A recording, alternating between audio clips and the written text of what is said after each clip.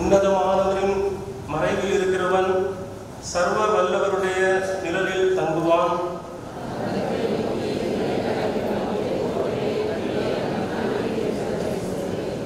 அவர் உன்னை வேடனுடைய கண்ணிக்கும் பாழாக்கும் கொள்ளை நோய்க்கும் தப்புவிப்பார்.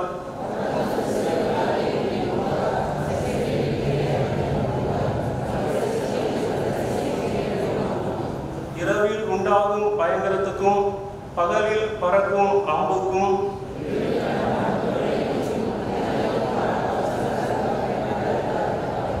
உன் பக்கத்தில் 1000 பேரும் உன் வலதுபுறத்தில் 10,000 பேரும் விழுந்தாலும் அது உன்னை அணுகாது.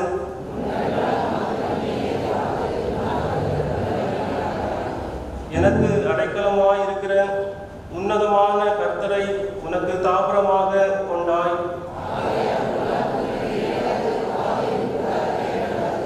உன் வழிகளில் எல்லாம் உன்னை காக்கும்படி உனக்காக தம்முடைய தூதர்களுக்கு கட்டளையிடுவார்.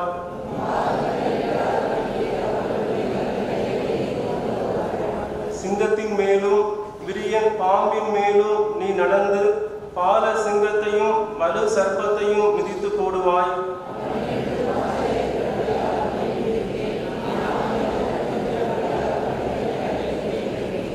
அவன் என்னை நோக்கி கூப்பிடுவான், நான் அவனுக்கு மறு உத்தரவு அருளி செய்வேன். ஆபத்தில் நானே அவனோடு இருந்து அவனை தப்புவித்து அவனை கனப்படுத்துவேன்.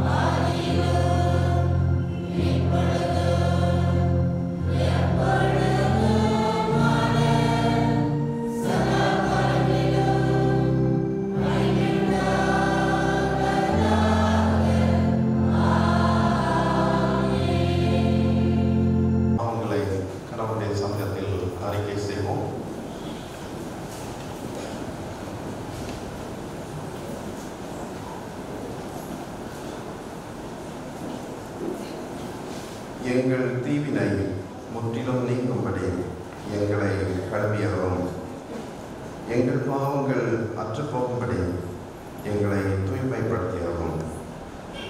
ஏனெனில் எங்கள் குற்றங்களை நாங்கள் உணர்கின்றோம். எங்கள் பாவம் எப்பொழுதும் எங்கள் மனக்கண்முன் நிற்கின்றது. இந்த ஆண்டு முழுவதும் கடவுளுக்கு முன்பாகவும் மனிதருக்கு முன்பாகவும் நாம் வாழ்ந்த வாழ்க்கையை எண்ணி பார்ப்போம்.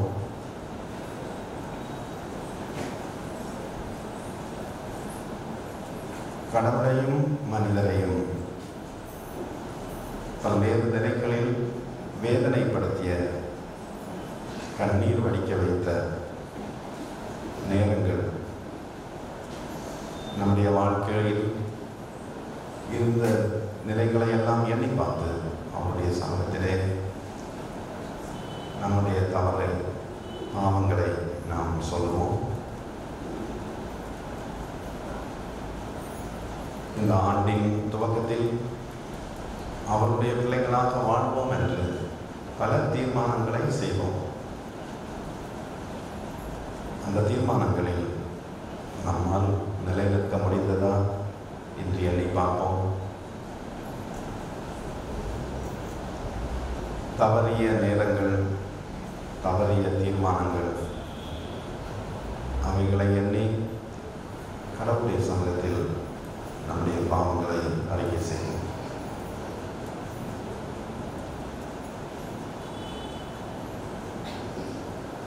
பல வேளைகளில் சுயத்தையே நாம் பெரிதாக எண்ணியிருந்தோம்.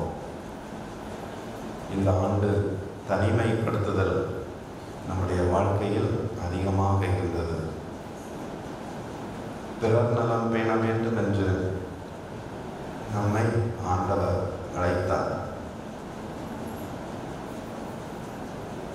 நம்முடைய வாழ்வில் பிறரை நேசிக்காமல், பிறருடைய வாழ்வை பற்றி எண்ணாமல் நம்முடைய நலனையே எண்ணி இருந்த நேரங்களை எண்ணி பார்த்து, ஆண்டவரே எனக்கு மன்னியும், பிறருக்காக வாழ வேண்டும் என்று நீர் என்னை அழைத்தீர். ஆனால் வாழ்க்கையின் பெரும்பான்மையான நேரத்தை எனக்காகவே செலவழித்தேன். என்னை மன்னியும் என்று சொல்லி செல்லிப்போம்.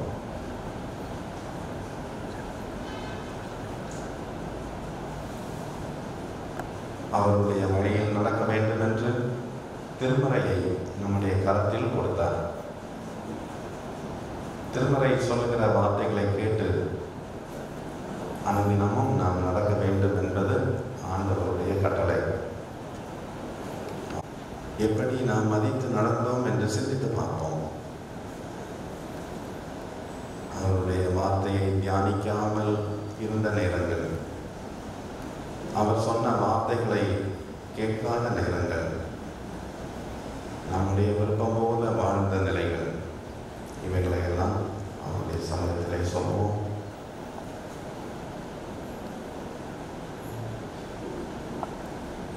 நன்மை செய்வதற்கு பல வாய்ப்புகள் நமக்கு இருந்தன. பிறர் துன்புறுகிற பொழுது அதை நாம் பார்த்தோம். அந்த நேரங்களை எல்லாம் எண்ணி பார்த்து, ஆண்டவரே என்னுடைய பாவங்களை மன்னியும் என்று சொல்லி அவருடைய சமூகத்திலே நம்முடைய பாவங்களை அறிக்கை செய்வோம்.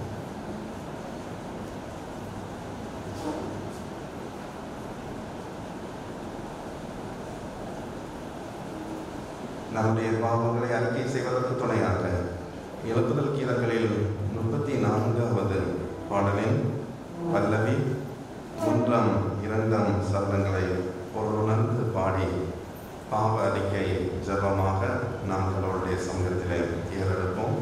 34வது எழுப்புதல் கீதம், பாவி நான் கிருபை காட்டும் மீண்டும் ஓர் தருணம் தாரும் என்ற பாடலின் பல்லவி 1, 2 சரணங்கள்.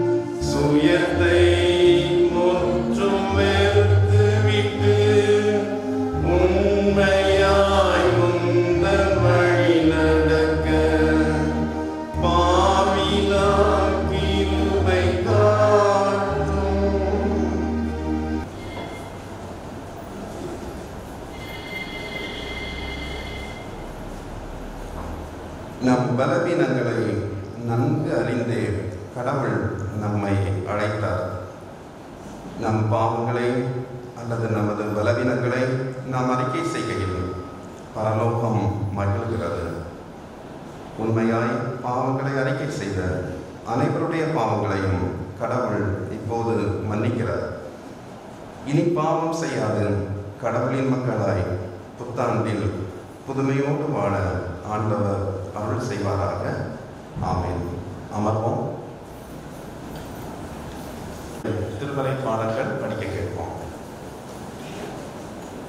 வாசிக்கும்படியாக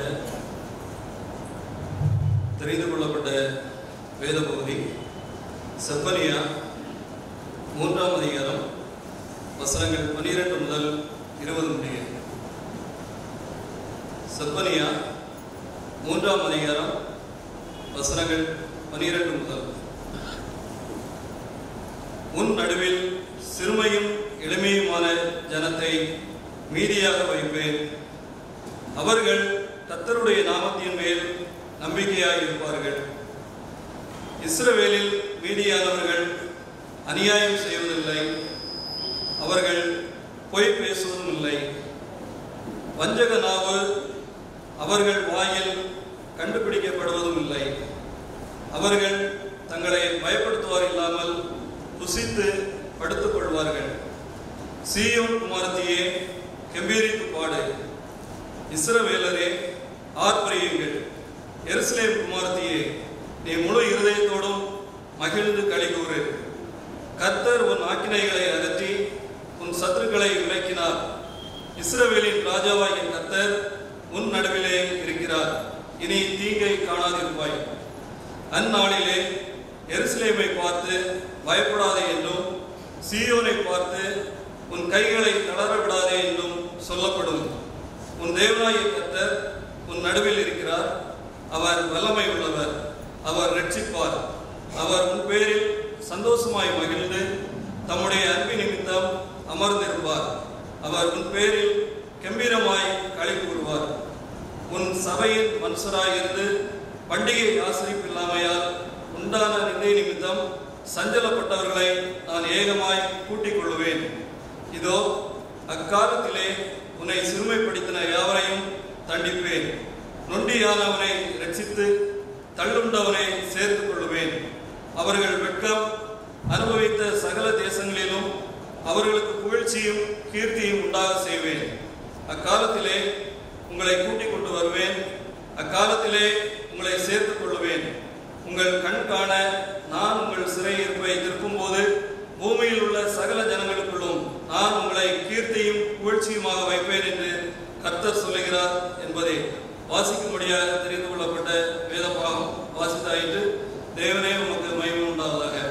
வாசிக்கும்படியாக கொடுக்கப்பட்ட சுவிசேஷ பகுதி மார்க் எழுதின சுவிசேஷம் 4வது அதிகாரம் வசனங்கள் 35 முதல் 41 வரை. மார்க் 4:35 முதல் 41 வரை. அன்று சாயங்காலத்தில் அவர் அவர்களை நோக்கி, அக்கறைக்கு போவோம் வாருங்கள் என்றார். அவர்கள் ஜனங்களை அனுப்பிவிட்டு அவர் படவில் இருந்தபடியே அவரை கொண்டு போனார்கள். வேறே படவளோ அவருடைய கூட இருந்தது. அப்பொழுது பலத்த சுழல் காற்று உண்டாகி படவு நிரம்பத்தக்கதாக அலைகள் அதன் மேல் மோதிற்று. கப்பலின் பின்னணியத்தில் அவர் தலையணையை வைத்து நித்திரையாயிருந்தார்.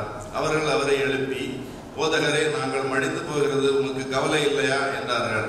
அவர் எழுந்து காற்றை அதட்டி கடலை பார்த்து, இறையாதே, அமைதலாயிரு என்றார். அப்பொழுது காற்று நின்று போய் மிகுந்த அமைதல் உண்டாயிற்று. அவர் அவர்களை நோக்கி, ஏன் இப்படி பயப்பட்டீர்கள்? ஏன் உங்களுக்கு விசுவாசம் இல்லாமல் போயிற்று என்றார். அவர்கள் மிகவும் பயந்து, இவர் யாரோ, காற்றும் கடலும் இவருக்கு கீழ்ப்படுகிறது என்று ஒருவரோடு ஒருவர் சொல்லிக் கொண்டார்கள். வாசிப்படையாக கொடுக்கப்பட்ட சுவிசேஷ பகுதி வாசித்தாயிற்று. கர்த்தருக்கு மகிமை உண்டாவதாக. இம்மட்டும் எங்களை காத்த இம்மானுவேலனாம் எங்கள் நல்ல ஆண்டவரே, எபனேசரே, நாங்கள் உம்மை ஸ்தோத்திரிக்கிறோம், நன்றி சொல்லுகிறோம். நீர் எங்களுடைய வாழ்க்கையிலே பாராட்டிய அபரீதமான நன்மைகளுக்காக, உம்முடைய கிருபைகளுக்காக கர்த்தாவே நாங்கள் உம்மை ஸ்தோத்தரிக்கிறோம், பணிகிறோம், மகிமைப்படுத்துகிறோம். ஆராதிக்கிறோம். வருஷத்தின் இந்த கடைசி மணித்துளி நேரத்தில் நாங்கள் வந்து உம்முடைய பாதத்திலே பணிந்து முழங்காலிட்டு உம்மை போற்றுகிறோம். இந்த ஆண்டிலே நீர் எங்களுடைய வாழ்க்கையிலே செய்த நன்மைகள் ஏராளம் ஏராளம் ஏராளம் கர்த்தாவே. எந்த காலத்திலும் இல்லாத அளவுக்கு நெருக்கங்களும் போராட்டங்களும் பிரச்சனைகளும் நோய் தொற்றுகளும் பதட்டங்களும் பயமும் மனுக்குலத்தை சிறை பிடித்து கொள்ள அநேகரை கர்த்தாவே இந்த நோய் தொற்று வெள்ளம் போல வாரி சென்றுவிட நீர் எங்களுடைய வாழ்க்கையிலே பாராட்டிய அபரீதமான நன்மைகளுக்காக, உம்முடைய கிருபைகளுக்காக, நீர் தந்த ஜீவனுக்காக, சுகத்துக்காக, நீர் தந்த பாதுகாப்புக்காக நன்றி சொல்லுகிறோம், நன்றி சொல்லுகிறோம். உம்மை ஸ்தோத்தரிக்கிறோம், ஸ்தோத்தரிக்கிறோம், ஸ்தோத்தரிக்கிறோம் சுவாமி. அவர்களை விட நாங்கள் நல்லவர்கள் அல்ல, வல்லவர்களும் அல்ல, பரிசுத்தவான்கள் அல்ல, நீதி உள்ளவர்களும் அல்ல. ஆனால் ஆண்டவரே, இந்த வருடம் கூட இருக்கட்டும் என்று சொல்லி இந்த மனத்தை இந்த பூமியில இந்த திருச்சபையிலே நீர் நாட்டினபடியினாலே நன்றி சொல்லுகிறோம், நன்றி சொல்லுகிறோம் கர்த்தாவே. கர்த்தாவே, இந்த வேளையிலே எங்களை முழுமையாய் முற்றிலுமாய் உம்முடைய கரங்களிலே தாழ்த்தி தந்து விடுகிறோம். ஒரு புதிய வாழ்க்கை வாழும்படியாக, புதிய தீர்மானத்தோடு புதிய ஆண்டுக்குள்ளாக பிரவேசிக்கும்படியாக எங்களை முழுமையாய் அர்ப்பணித்து பிரதிஜ்ஞை செய்து கொள்ளுகிறோம் கர்த்தாவே. நீர் நல்லவர். எங்களுடைய குடும்பங்களிலே எங்களுக்கும் எங்களுடைய பிள்ளைகளுக்கும் எங்களுடைய அருமையானவர்களுக்கும் ஒவ்வொருவருக்கும் இறை மக்களுக்கும் நீர் போதுமானவராக இருந்து வழி நடத்தி வந்த அன்புக்காய் நாங்கள் உம்மை ஸ்தோத்தரிக்கிறோம், ஸ்தோத்தரிக்கிறோம். தொடர்ந்து காக்கும்படியாக நாங்கள் செபிக்கிறோம். உம்முடைய திருத்தட்டத்தை அறியும்படியான ஒரு தெளிவை, ஞானத்தை எங்களுக்கு தாரும் என்று சொல்லி நாங்கள் பிரார்த்திக்கிறோம். உம்முடைய வழிகளிலே நாங்கள் பயத்தோடும் பக்தியோடும் நடக்கும் கிருபைகளை எங்களுக்கு தாரும் என்று நாங்கள் பிரார்த்திக்கிறோம் கர்த்தாவே. உமக்காக எஞ்சியுள்ள நாட்களிலே நீ தந்திருக்கின்றதான தருணங்களை நாங்கள் பயத்தோடும் பக்தியோடும் பயன்படுத்த, உமக்காக பெரிய காரியங்களை செய்ய ஒரு தீர்மானத்தோடு முன்னே அடியெடுத்து வைக்க நாங்கள் விரும்புகிறோம் சுவாமி. எங்களை நீர் பலப்படுத்தி சகாயம் பண்ணும்படியாக நாங்கள் செபிக்கிறோம். கர்த்தர் எனக்கு செய்த எல்லா உபகாரங்களுக்காகவும் நான் அவருக்கு எண்ணத்தை செலுத்துவேன். சங்கீதக்காரனோடு சேர்ந்து ரட்சிப்பின் பாத்திரத்தை எங்களுடைய தோளிலே சுமந்து கொண்டு நாங்கள் எப்போதும் உம்மை மகிமைப்படுத்தவும், உம்மை உயர்த்தவும், உம்மை ஆராதிக்கவும் எங்களுக்கு உதவி செய்யும்படியாக நாங்கள் பிரார்த்திக்கிறோம் சுவாமி, பிரார்த்திக்கிறோம். புதிய ஆண்டில புதிய தீர்மானங்களோடு உமக்காக பெரிய காரியங்களை செய்ய எங்களை முழுமையாய் அர்ப்பணித்து நாங்கள் செபிக்கிறோம். உம்முடைய கரங்களிலே தருகிறோம். இந்த ஆண்டிலே வேலை இழந்து விட்டவர்கள், அருமையானவர்களை இழக்க கொடுத்தவர்கள், பொருளாதாரத்தினாலே சிதைக்கப்பட்டவர்கள், கல்வியில இன்னும் தோய்வு உண்டாகிட்டு நாங்கள் பிரார்த்திக்கிறோம் சுவாமி.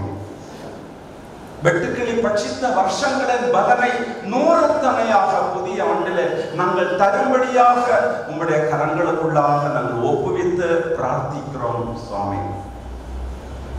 நீர் ஆசீர்வதியும், நீர் எங்களுடைய எல்லைகளை விரிவாக்கும். உம்முடைய கரம் எங்களோடு இருக்கட்டும் கர்த்தாவே. தீமைகளுக்கும் தீங்குகளுக்கும் ஆபத்துகளுக்கும் மரணங்களுக்கும் கண்ணிகளுக்கும் பொல்லாத விக்கனங்களுக்கும் சாபங்களுக்கும் பாவங்களுக்கும் எங்களை விலக்கி மறைத்து பாதுகாத்துக் கொள்ளும்படியாக உம்மை நோக்கி நாங்கள் பிரார்த்திக்கிறோம். உம்முடைய கரங்களிலே முழுமையாய் முற்றிலுமாய் சமர்ப்பிக்கிறோம் சுவாமி. திருச்சபையோடு இணைந்து உம்முடைய நாம மகிமைக்கென்று நாங்கள் செய்யும்படியாக திருப்பணியை செய்யும்படியாக எடுத்துக்கொள்ளக்கூடிய தீர்மானங்கள் ஒருபோதும் தோற்று போகாதபடி கர்த்தர் எங்களுக்கு அனுகிரகம் பாராட்டும்படியாக நாங்கள் செபிக்கிறோம். வசனத்தின் வெளிச்சத்திலே நடக்கும் கிருபைகளை தாரும். உம்முடைய பரிசுத்தத்தை எங்களுடைய வாழ்க்கையில எப்போதும் அணிந்து கொள்ளும் கிருபைகளை தாரும். ஆசீர்வதிங்க. இந்த ஆராதனைக்கு, வருஷத்தின் இறுதி ஆராதனைக்கு கூட வர இயலாதவர்களாய் வீடுகளிலே இருக்கக்கூடிய அன்பார்ந்த தேவ பிள்ளைகளை உம்முடைய கரங்களிலே சமர்ப்பிக்கிறோம் சுவாமி. மூத்தவர்கள், பெரியவர்கள், வயோதிபர்கள் என்று, குழந்தைகள் என்று இருக்காங்களே, ஒவ்வொருவரையும் உம்முடைய அபிஷேக கரங்களிலே அர்ப்பணிக்கிறோம். கர்த்தர் தம்முடைய பிள்ளைகளுக்கு தீர்க்காயுசையும், சுகத்தையும், பலனையும், கிருபைகளையும், நன்மைகளையும், ஆசீர்வாதங்களையும் இன்னும் கூட்டி கொடுக்கும்படியாக நாங்கள் பிரார்த்திக்கிறோம் சுவாமி. திருச்சபை விட்டு வெளி இடங்களிலே, வெளிநாடுகளிலே இருக்கக்கூடிய, வாழக்கூடிய எங்களுடைய அன்பு பிள்ளைகளை உங்களுடைய கரங்களிலே சமர்ப்பிக்கிறோம். அவர்கள் இருக்கக்கூடிய இடங்களிலே கர்த்தர் தம்முடைய பிள்ளைகளுக்கு பாதுகாப்பையும், கிருபைகளையும், நன்மைகளையும் நிறைவாய் கூட்டி கட்டளையிடும்படியாக நாங்கள் செபிக்கிறோம். இந்த வருஷத்தின் இறுதி நேரத்திலே வந்திருக்கிறோம். உம்முடைய வார்த்தைகளை எங்களுக்கு தரும்படியாக, நாங்கள் கேட்கும்படியாக காத்திருக்கிறோம். ஐயாவை உம்முடைய கரங்களிலே தருகிறோம். நீர் அபிஷேகம் இந்த நாளிலே கர்த்தாவே, இந்த புதிய ஆண்டுல எங்களுக்கு தரக்கூடிய, நீர் இருக்க தரும்படியாக இருக்கக்கூடிய அந்த வாக்குத்தத்த செய்தியை எங்களுக்கு தாரும் என்று சொல்லி நாங்கள் காத்திருக்கிறோம். உம்மோடு நடக்க, உமக்காக வாழ நீர் எங்களுக்கு அருள் செய்யும்படியாக ஜெபித்து உம்முடைய கரங்களிலே ஒப்பு தந்து இயேசு கிறிஸ்துவன் பரிசுத்தமுள்ள நாமத்தினாலே ஜெபிக்கிறோம். ஜெபத்தை கேளும் ஜீவனுள்ள எங்கள் நல்ல பிதாவே, ஆமென். இந்த ஆண்டு முழுவதும் ஆண்டவர் நம்மை பாதுகாத்து வழிநடத்தி வருகின்றார். அவருடைய கிருபை நம்மை அதிகமாக தாங்கி வருகிறது. இந்த ஆண்டிலே நம்முடைய வாழ்வில் சந்தித்த கடினமான அனுபவங்களை எல்லாம் நாம் மனதிலே உணர்ந்திருக்கிறோம். ஆண்டவருடைய கிருபை நம்மை தாங்குகிறது, அவருடைய கிருபையால் வாழ்கிறோம் என்கிற உணர்வோடு கூட எழுப்புதல் கீதங்களில் 336வது பாடலை பொருள் உணர்ந்து கரங்கள் தட்டி உற்சாகமாக ஆண்டவரை துதிக்கும்படி நாம் பாடுவோம். 336வது எழுப்புதல் கீதம். தம் கிருபை பெரிதல்லோ என் ஜீவனிலும் அதே என்கிற பாடல்.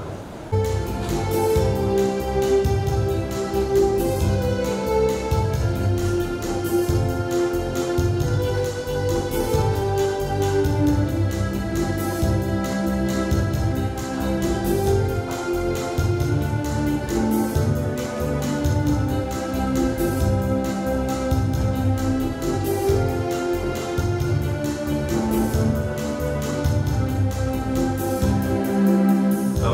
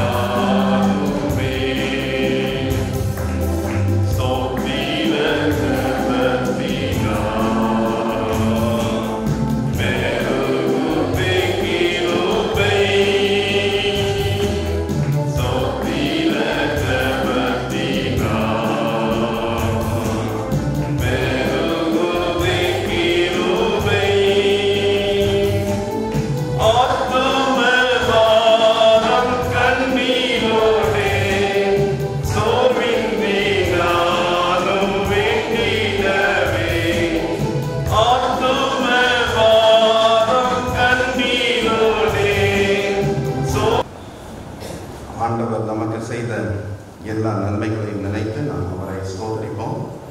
முடிந்தவர்கள் எல்லாரும் முழங்கால் படியிட்டு கண்கள் மூடி கரங்கள் கூப்பி ஆண்டவரை நோக்கி நாம் ஜெபிப்போம்.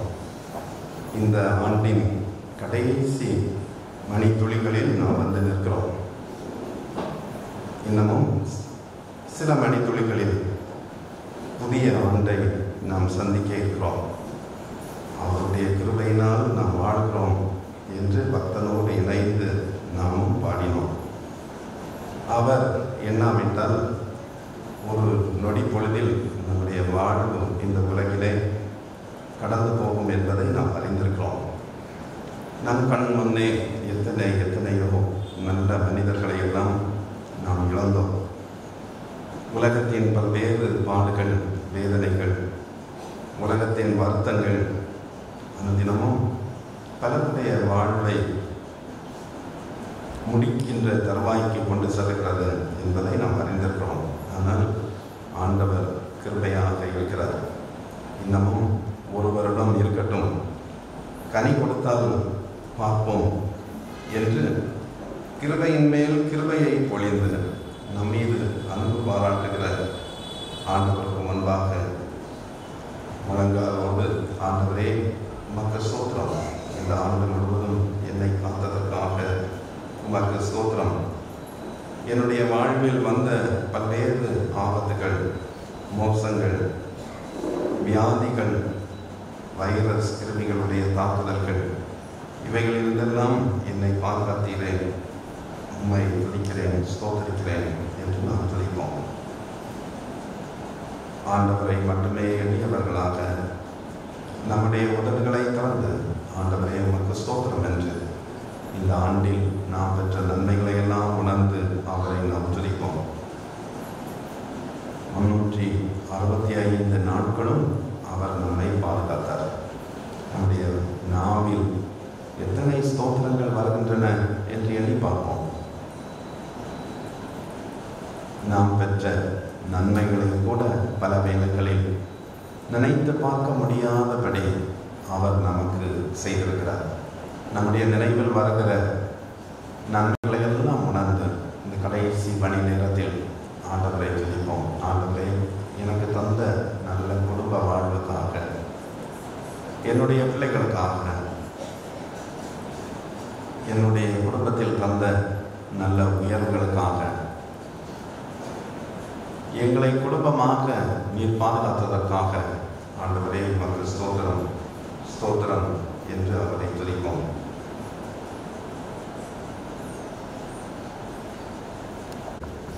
வீட்டை விட்டு வெளியே செல்ல முடியாதபடி வீட்டுக்குள்ளே பல நாட்கள் முடங்கி இருந்தோம்.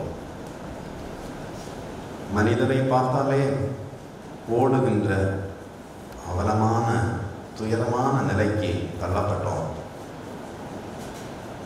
ஆண்டவர் நம் மீது இரக்கமாக இருந்தார், தயை பாராட்டினார். அவரை ஸ்தோத்தரிப்போம். ஆண்டவரே உமக்கு ஸ்தோத்திரம், ஸ்தோத்திரம், ஸ்தோத்திரம் என்று வாயால் அவரை துதிப்போம். நம்முடைய அருகில் இருக்கிறவர்கள் என்ன நினைத்து விடுவார்களோ என்று நாம் தயங்க தேவையில்லை. தைரியமாக சொல்லுவோம், நம்மை பாதுகாக்கின்றவர் ஆண்டவர். அவரை ஆராதனை செய்வதற்காக நாம் வந்திருக்கிறோம். ஆண்டவரே உமக்கு ஸ்தோத்திரம், வல்லவரே உமக்கு ஸ்தோத்திரம், நல்லவரே உமக்கு ஸ்தோத்திரம், என்னை காத்தவரே உமக்கு ஸ்தோத்திரம், எங்களுடைய குடும்பத்தை காத்தவரே உமக்கு ஸ்தோத்திரம், எங்களுடைய வாழ்வில் தந்த நன்மைகளுக்காக உமக்கு ஸ்தோத்திரம் என்று சொல்வோம். நம்மால் முடிந்த வரையிலும் அவரை நாம் துதிப்போம்.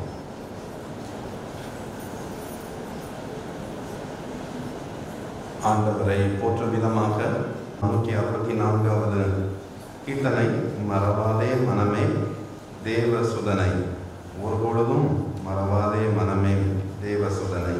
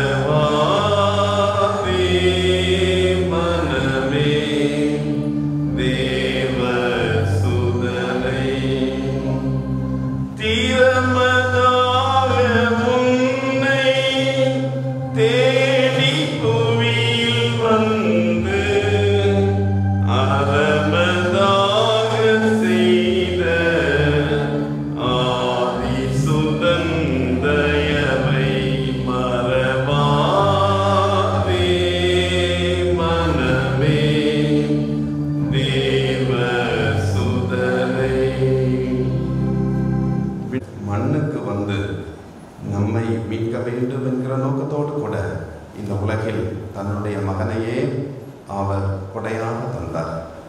ஆண்டவர் தந்த கொடையை எண்ணி அவரை நாம் போற்றுவோம்.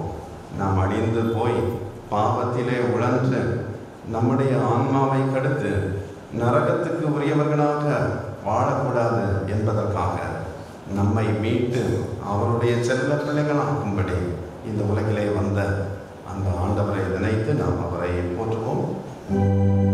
விண்ணின் வாழும் மாதன் மேன்மை அனைத்தும் மீட்டு மண்ணில் ஏழையாக வந்த மானுவேலை மறவாதே மனமே தேவ சுதனை.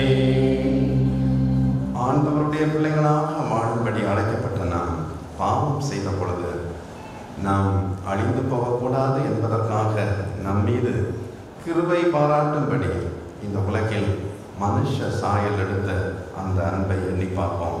நம்முடைய வாழ்வும் ஒவ்வொரு நாளும் நாம் செய்கிற பாவங்களினால் ஆண்டவருக்கு விரோதமாக சென்று அழிவை நோக்கி அழிந்துவிடக்கூடாது என்று கருதிய ஆண்டவர் நம் மீது கிருபை பாராட்டினார். அந்த கிருபையை எண்ணி பார்த்து அவரை நாம் போற்றுவோம்.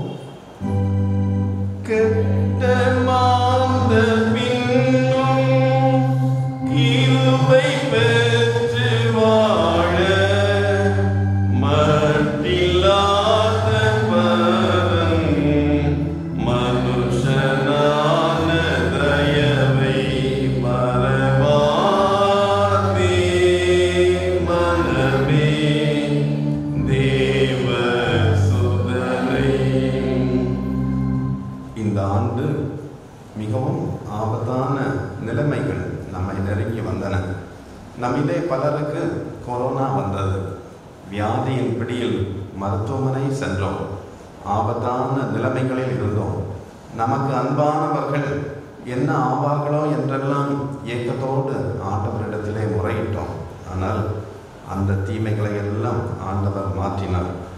நமக்கு வந்த பொருளாதார நெருக்கடிகள், கடன் பாரங்கள், பல்வேறு சூழ்ச்சிகள், பலருடைய நிந்தனைகள், இந்த உலகத்தில் இருந்து அழிந்து விடுவோமோ என்று எண்ணி பார்த்த அந்த நேரங்களிலெல்லாம் அவர் நம்மோடு கூட வந்தார், நமக்கு துணையாக இருந்தார். அழுகையின் பள்ளத்தாக்கிலே சென்ற பொழுது திகையாதே கலங்காதே என்று சொல்லி நம்முடைய கரத்தை பிடித்து பல வேளைகளில் நம்மை தோளில் தூக்கி சுமந்து அரவணைத்தார். தனிமையில் இருந்தோம், நம்மை வீட்டை விட்டு துரத்தி விட்டார்கள். அப்படிப்பட்ட நேரங்களிலெல்லாம் ஆண்டவர் துணையாக வந்தார்.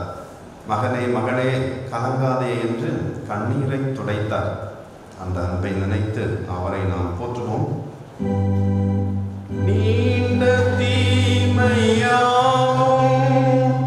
நீக்கி சுகம் அளித்து ஆண்டு முழுதும் காத்த ஆண்டவனை எந்நாளும் மறவாதே மனமே தேவ சுதனை. இந்த ஆண்டில் எத்தனையோ தீர்மானங்களை நாம் செய்வோம். ஆனால் அவற்றில் நம்மால் நிலைநிற்க முடியவில்லை. நாம் செய்த தீர்மானங்களை எல்லாம் எண்ணி பார்ப்போம்.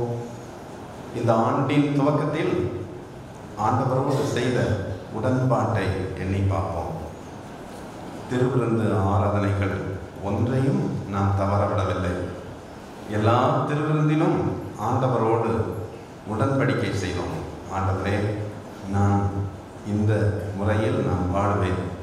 தம்முடைய வேதத்தை நான் ஒழுங்காக வாசிப்பேன். குடும்ப ஜெபம் என்னுடைய வாழ்வில் இருக்கும். ஆலய ஆராதனைகளில் ஒழுங்காக நான் வருவேன் என்றெல்லாம் தீர்மானித்தோம். ஆனால் இன்று நம்முடைய வாழ்க்கை அந்த தீர்மானத்திலிருந்து எந்த அளவிற்கு தூரமாக இருக்கிறது என்று எண்ணி பார்ப்போம். நித்தம் நித்தம் செய்த நிந்தனை பாவங்கள் அத்தனையும் பொறுத்து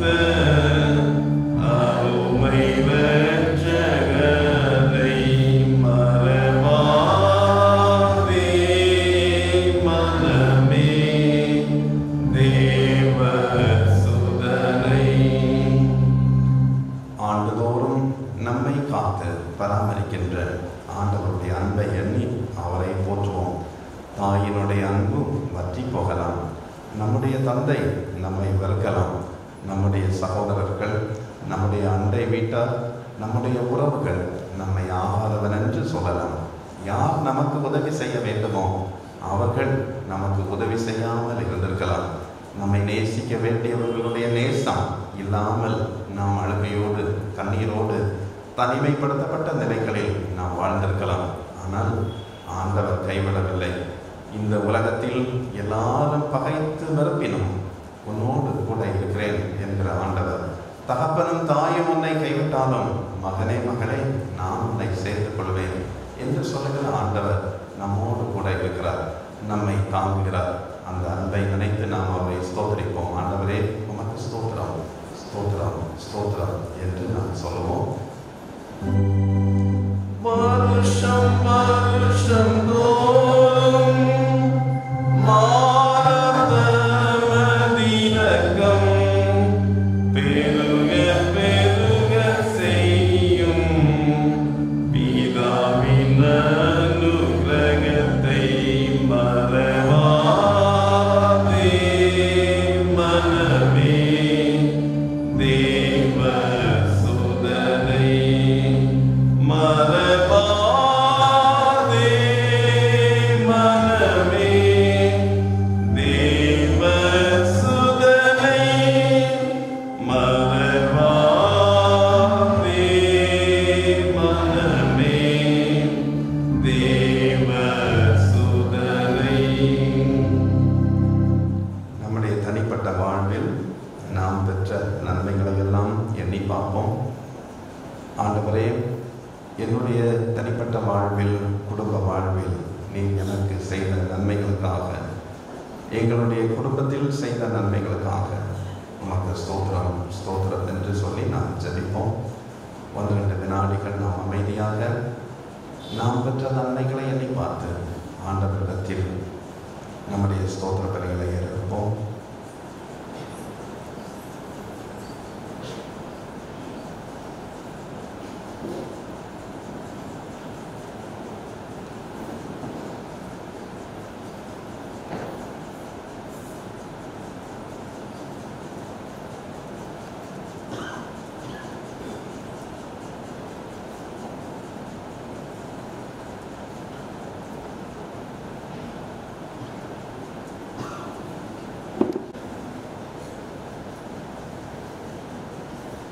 ஆண்டவரை ஸ்தோத்தரித்து அவர் செய்த நன்மைகளை எல்லாம் நினைவு கொள்கின்ற நாம் நம்முடைய வாழ்வில் தவறிழைத்தோம் என்று நினைக்கிற காரியங்களை எண்ணி பார்த்து புதிய ஆண்டில் புதிய தீர்மானங்களோடு நாம் அடியெடுத்து வைக்க தயாராக நாம் செய்ய வேண்டும் என்று விரும்புகிற நம்முடைய விருப்பங்களை எண்ணி பார்ப்போம்.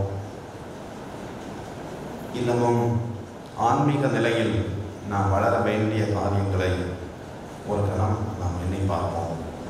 ஒருவேளை ஜெப வாழ்க்கையில் நாம் குன்றியிருக்கிறோம் என்கிற ஒரு உணர்வை ஆண்டவர் தருவார் என்றால், இந்த நாளில் முதலாவது காலை ஆராதனையில் ஆண்டவருடைய சமூகத்தில், ஆண்டவரே, இதுகாரும் நான் உம்மை ஏமாற்றினேன், என்னுடைய வாழ்க்கையில் நான் ஜெபத்தில் குறைவுடையவனாக இருக்கிறேன், அவ்வப்போது ஜெபிக்கிறேன், ஒழுங்கான ஜெப வாழ்வு எனக்கு இல்லை, உம்முடைய வேதத்தை படிக்க வேண்டும் என்று தீர்மானித்தேன், ஆனால் முடியவில்லை, புதிய ஆண்டில் உம்முடைய வேத வசனங்களை எப்படியாயினும் படித்துவிட்டு என்னுடைய கடமைகளை செய்வேன் என்கிற தீர்மானத்தை நாம் செய்யலாம். நம்முடைய குடும்பத்தில் சமாதான கேட்டை உண்டாக்குகிறவர்களாக நாம் இருப்போம் என்றால் அதையும் சொல்லுவோம். ஆண்டவரே, என்னால் குடும்பத்தில் அமைதி இல்லை, என்னுடைய வாழ்க்கையினால் கண்ணீருக்குள் குடும்பம் வாழ்ந்து கொண்டிருக்கிறது. இப்படி நம்மை ஆண்டவர் உணர்த்துகிற காரியங்களை எண்ணி பார்த்து அவருடைய சமூகத்திலே நம்மை அர்ப்பணம் செய்வோம்.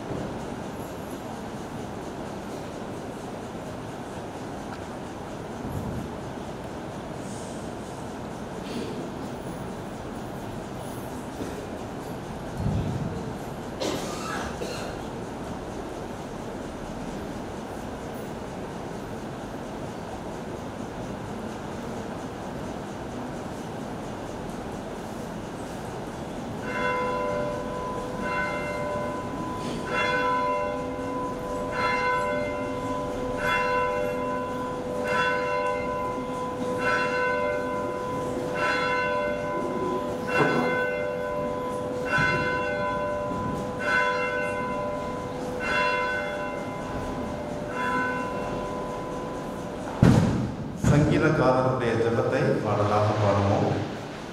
என் ஆத்துமாவே கர்த்தரை ஸ்தோத்தரி, என் முழு உள்ளமே அவர் பரிசுத்த நாமத்தை ஸ்தோத்தரி.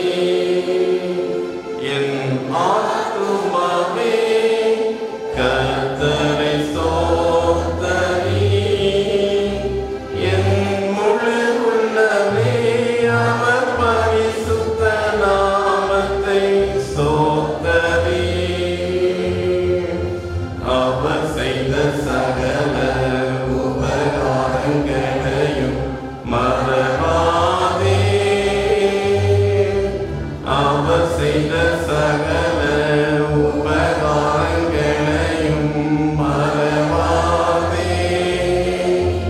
என் ஆத்துமாவே கர்த்தரை ஸ்தோத்தரி, என் முழு உள்ளமே அவர் பரிசுத்த நாமத்தை ஸ்தோத்தரி.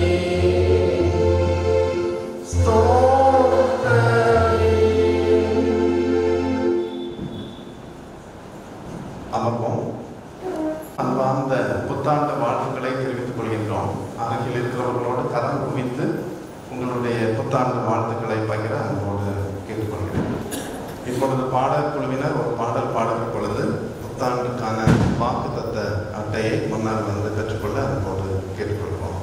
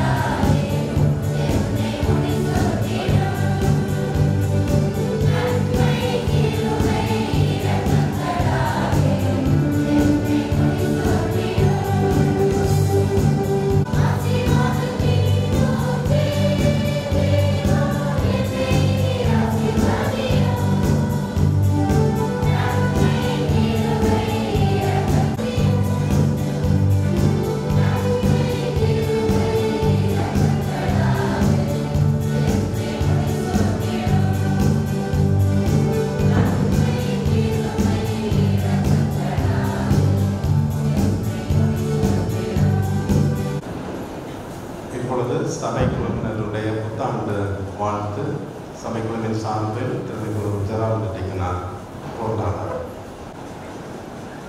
அனைவருக்கும் அதிகாலை வணக்கங்கள். எப்படிப்பட்ட ஆண்டாம்? அமைதியை இழந்த ஆண்டாம், அழிவின் ஆண்டாம், மொத்தத்தில் வருத்தத்தின் ஆண்டான 2020 ஆண்டை நிறைவு செய்து மகிழ்வின் ஆண்டாம், மனநிறைவின் ஆண்டாம், மறுமலர்ச்சியின் ஆண்டாம், மொத்தத்தில் மனமகிழ்வின் ஆண்டான 2021 ஆண்டிற்குள் அடியெடுத்து வைத்துள்ள பிலிப்ஸ்புரம் திருச்சபை மக்கள் அனைவருக்கும் புத்தாண்டு நல்வாழ்த்துக்களை சபைக்குழு சார்பில் மனமகிழ்வுடன் தெரிவித்துக் கொள்கிறோம். ஆண்டு முழுவதையும் தமது நிலத்தால் முடிசூட்டி நம்முடைய வழிகளை வளம் கொளிக்க செய்யும் ஆண்டவர் இப்புதிய ஆண்டில் நம் அனைவருக்கும் சந்தோஷத்தையும் சமாதானத்தையும் சுகத்தையும் நிறைவாக தந்து நிறைவான வாழ்வுக்கு நேராக வழிநடத்துவார் என வாழ்த்துகிறோம். அனைவருக்கும் புத்தாண்டு நல்வாழ்த்துக்கள். நாம் அனைவரும் எழுந்திருந்து கீர்த்தனைகளில் 465வது பாடலை பாடுவோம். 465வது கீர்த்தனை, காப்பார் உன்னை காப்பார், காத்தவர் காப்பார். 465வது கீர்த்தனை.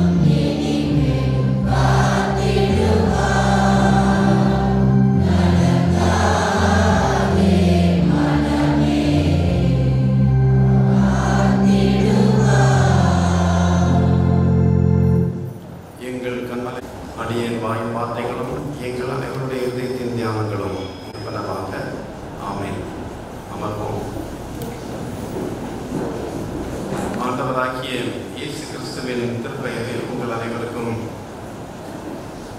2021 ஆண்டில் வாழ்த்துக்களை அன்போடு தெரிவித்துக் கொள்கின்றேன். பசிபிக் தீவுகளில் ஒன்றாகிய வன்வாத்து என்கின்ற தீவில் மிஷனரியாக பணியாற்றியவர் ஜான் பேட்டன் என்கிறவர். தொடக்கத்தில் இவர் இந்த தீவில் போய் பணியாற்றிய அந்த காலத்தில் அந்த தீவில் உள்ளவர்கள் இவரை சரியாக புரிந்து கொள்ளவில்லை. ஏதோ வேறு ஒரு நாட்டில் இருந்து வந்து இந்த நாட்டிற்கும் கலாச்சாரத்திற்கும் ஒவ்வாத ஒரு உண்மையை பேசிக் கொண்டிருக்கிறார். இவருடைய வாழ்வும் நம்முடைய வாழ்வுக்கு கலாச்சாரத்துக்கு ஏற்றதாக இல்லை என்று கருதிய அவர்கள் அவரையும் அவருடைய மனைவியையும் அவர் தங்கியிருந்த அந்த மிஷன் ஹவுஸ், அந்த அர்ப்பணி இல்லத்தோடு சேர்த்து தீ கொளுத்தி விட வேண்டும் என்று தீர்மானித்தார்கள். ஆகவே அந்த ஊரில் இருந்த இனக்குழுவினர் ஒரு இரவில் இந்த மிஷனரி தங்கியிருந்த வீட்டை நோக்கி சென்று அவர்களை எரிப்பதற்காக முயலுவதற்கான ஆயத்தத்தோடு செல்கிறார்கள். அந்த நேரத்தில் அந்த வீட்டிற்குள் இருந்த பேட்ரனும் ஜான் பேட்ரனும் அவருடைய மனைவியும் தங்களை இப்படி அழிப்பதற்கு எரித்து கொல்லுவதற்காக வருகிறார்கள் என்பதை அறிந்தவர்கள் முழங்காலில் நின்றார்கள். இரவு முழுவதும் முழங்காலில் நின்றார்கள். நேரம் இழுத்தது. காலையில் பார்த்தார்கள். எந்த தீங்கும் யாருக்கும் வரவில்லை. தங்களை தாக்குவதாக வர இருந்தவர்கள் வரவில்லை போலும் என்று நினைத்துவிட்டு இவர்கள் வழக்கம் போல பணியாற்றினார்கள். ஓராண்டு கழித்து அந்த இனத்தினுடைய தலைவன், அந்த டிரைபலினுடைய சீஃப், அவர் ஆண்டவரை சொந்த இரட்சகராக ஏற்றுக்கொண்டார். ஏற்றுக்கொண்ட அவர் ஜான் பேட்ரனை சந்தித்து அவரிடத்திலே கேட்டார், ஒரு ஆண்டிற்கு முன்பு உங்களை நாங்கள் எரித்துவிட வேண்டும் என்று வந்த பொழுது உங்கள் வீட்டை சுற்றி நின்ற நூற்றுக்கணக்கான வெண்ணங்கி தரித்தவர்கள் யார் என்று கேட்டார்கள். பேட்ரனுக்கு ஒன்றும் புரியவில்லை. ஆனால் ஒன்று புரிந்தது. தங்களை எரிப்பதற்காக இவர்கள் வந்த அந்த இரவு ஆண்டவர் தம்முடைய தூதர்களை கொண்டு நம்மை பாதுகாத்தார். சாதாரண மனிதனாகிய எங்களையும் ஆண்டவர் இப்படி அற்புதமாக பாதுகாத்தாரே என்று நினைத்து அவர்கள் ஆண்டவரை போற்றினார்கள். சென்ற ஆண்டு முழுவதும் நம்முடைய வாழ்வில் பல ஆபத்துகள் வந்தன. நாம் எல்லாரும் வீட்டை பூட்டிவிட்டு மனிதரை பார்க்க கூடாது என்று உள்ளே இருந்தோம். ஒருவேளை வெளியில் நடந்து சென்ற பொழுது மனிதர்கள் வந்துவிட்டால் ஏதோ ஆகாதவர்கள் போல தூரத்திலே நாம் நடந்தோம். அப்படி கடினமான சூழல் இருந்த நேரத்தில் இந்த கிறிஸ்துமஸ் மற்றும் புத்தாண்டை நாம் கொண்டாடுவோமா என்கிற நம்பிக்கை நமக்கு இருக்கவில்லை. ஆனால் ஆண்டவர் தம்முடைய தூதர்களை அனுப்பி நம்மை பாதுகாத்தார். நம்முடைய வீட்டை சுற்றிலும் அவருடைய தூதர்கள் நின்று நம்மை பாதுகாத்தார்கள்.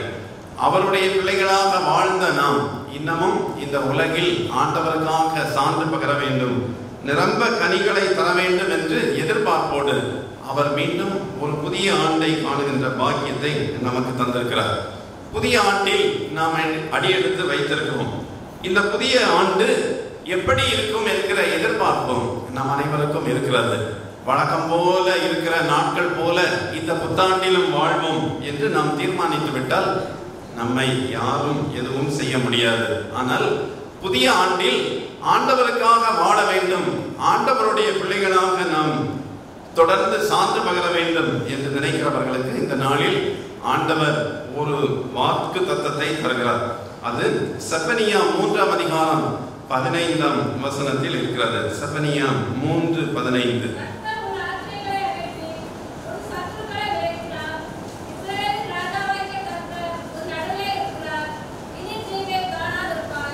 இஸ்ரவேலின் ராஜாவாகிய கர்த்தர் உன் நடுவில் இருக்கிறார், இனி தீங்கை காணாதிருப்பாய். இஸ்ரவேலின் ராஜாவாகிய கர்த்தர் உன் நடுவிலே இருக்கிறார். அந்த கர்த்தர் எங்கோ இருக்கவில்லை, தூரத்தில் மறைந்து ஒளிந்திருக்கவில்லை, உன் நடுவில் இருக்கிறார், உனக்குள்ளே இருக்கிறார், இனி தீங்கை காணாதிருப்பாய். இஸ்ரவேலின் ராஜாவாகிய கடவுள் நம் நடுவில் இருந்தால் நமக்கு கிடைக்கின்ற ஆசீர்வாதங்கள் என்ன என்கிற கேள்விக்கு 3 விடைகளை மட்டும் மிக சுருக்கமாக சொல்லி இன்றைக்கு இந்த ஆண்டினுடைய தியானத்தை நாம் மனதிலே கொள்ள வேண்டும் என்று நான் விரும்பினேன். முதலாவதாக, இஸ்ரவேலின் ராஜாவாகிய கடவுள் நம் நடுவில் இருந்தால் நமக்கு கிடைக்கிற ஆசீர்வாதம், நாம் விடுதலை பெறுவோம். வாழ்வில் நம்முடைய கடினப்பாடுகளில், நம்முடைய பிரச்சனைகளில், துயரங்களில் இஸ்ரவேலின் ராஜாவாகிய கடவுள் இருந்தால், அல்லது இஸ்ரவேலின் ராஜாவாகிய கடவுள் நம்மோடு கூட இருந்தால் நம்முடைய வாழ்வில் நாம் விடுதலை பெறுவோம். நம்முடைய கடினப்பாடுகளில் நாம் விடுதலை அடைவோம் என்பது ஆண்டவர் தருகிற முதலாவது செய்தி. நேபுகாத்நேச்சார் என்னும் மன்னன் ஒரு பொற்சிலையை நிறுவி அந்த பொற்சிலையை வணங்காதோரை தீச்சுளையில் போட வேண்டும் என்று கட்டளை கொடுத்தான். அப்படி கட்டளை பெற்றும் சாத்ராக், மேஷாக், ஆபேத்நேகோ என்கின்ற மனிதர்கள், இளைஞர்கள் ஆண்டவருக்கு மட்டுமே உண்மையாக இருப்போம் என்று நினைத்து ராஜாவுடைய கட்டளைக்கு பணியாமல் விசுவாசத்தில் உறுதியாக இருந்தார்கள். இதை பார்த்த மன்னன் நேபுகாத்நேச்சார் அக்கினி சூளையை சாதாரணமாக சூடாக்குவதற்கு பதிலாக 7 மடங்கு அதிகமாக சூடாக்கும்படி கட்டளை கொடுத்தான். குறித்த நாள் வந்தது. இவர்களை தீயில் போட வேண்டும் என்கிற அரச கட்டளை. சூளை அதிகமாக சூடாக்கப்பட்டதினால் இந்த சாத்ராக், மேஷாக், ஆபேத்நேகோவை நன்கு கட்டி தூக்கி சென்றவர்கள், அவர்கள் அந்த நெருப்பின் அருகில் சென்ற பொழுது கொண்டு சென்றவர்களை தீ எரித்து விட்டது என்று வசனம் சொல்லுகிறார். தீயிலே போட கூட்டிக் கொண்டு சென்றவர்களை, தூக்கி சென்றவர்களை அருகில் சென்ற பொழுதே அந்த நெருப்பினுடைய வேகம், அதனுடைய அளவு அதிகமாக இருந்ததினால் அருகில் சென்றவுடன் நெருப்பு அவர்களை கொன்று போட்டது என்று வேதம் தெளிவாக சொல்கிறது. ஆனால் சாத்ராக், மேஷாக், ஆபேத்நேகோ கொல்லப்படவில்லை. மாறாக அவர்கள் நடுவில் 4வதாக ஒருவர் உலாவிக் கொண்டிருந்தார் என தானியேல் 3ஆம் அதிகாரம் 25ஆம் வசனம் சொல்கிறது. தானியேல் 3:25.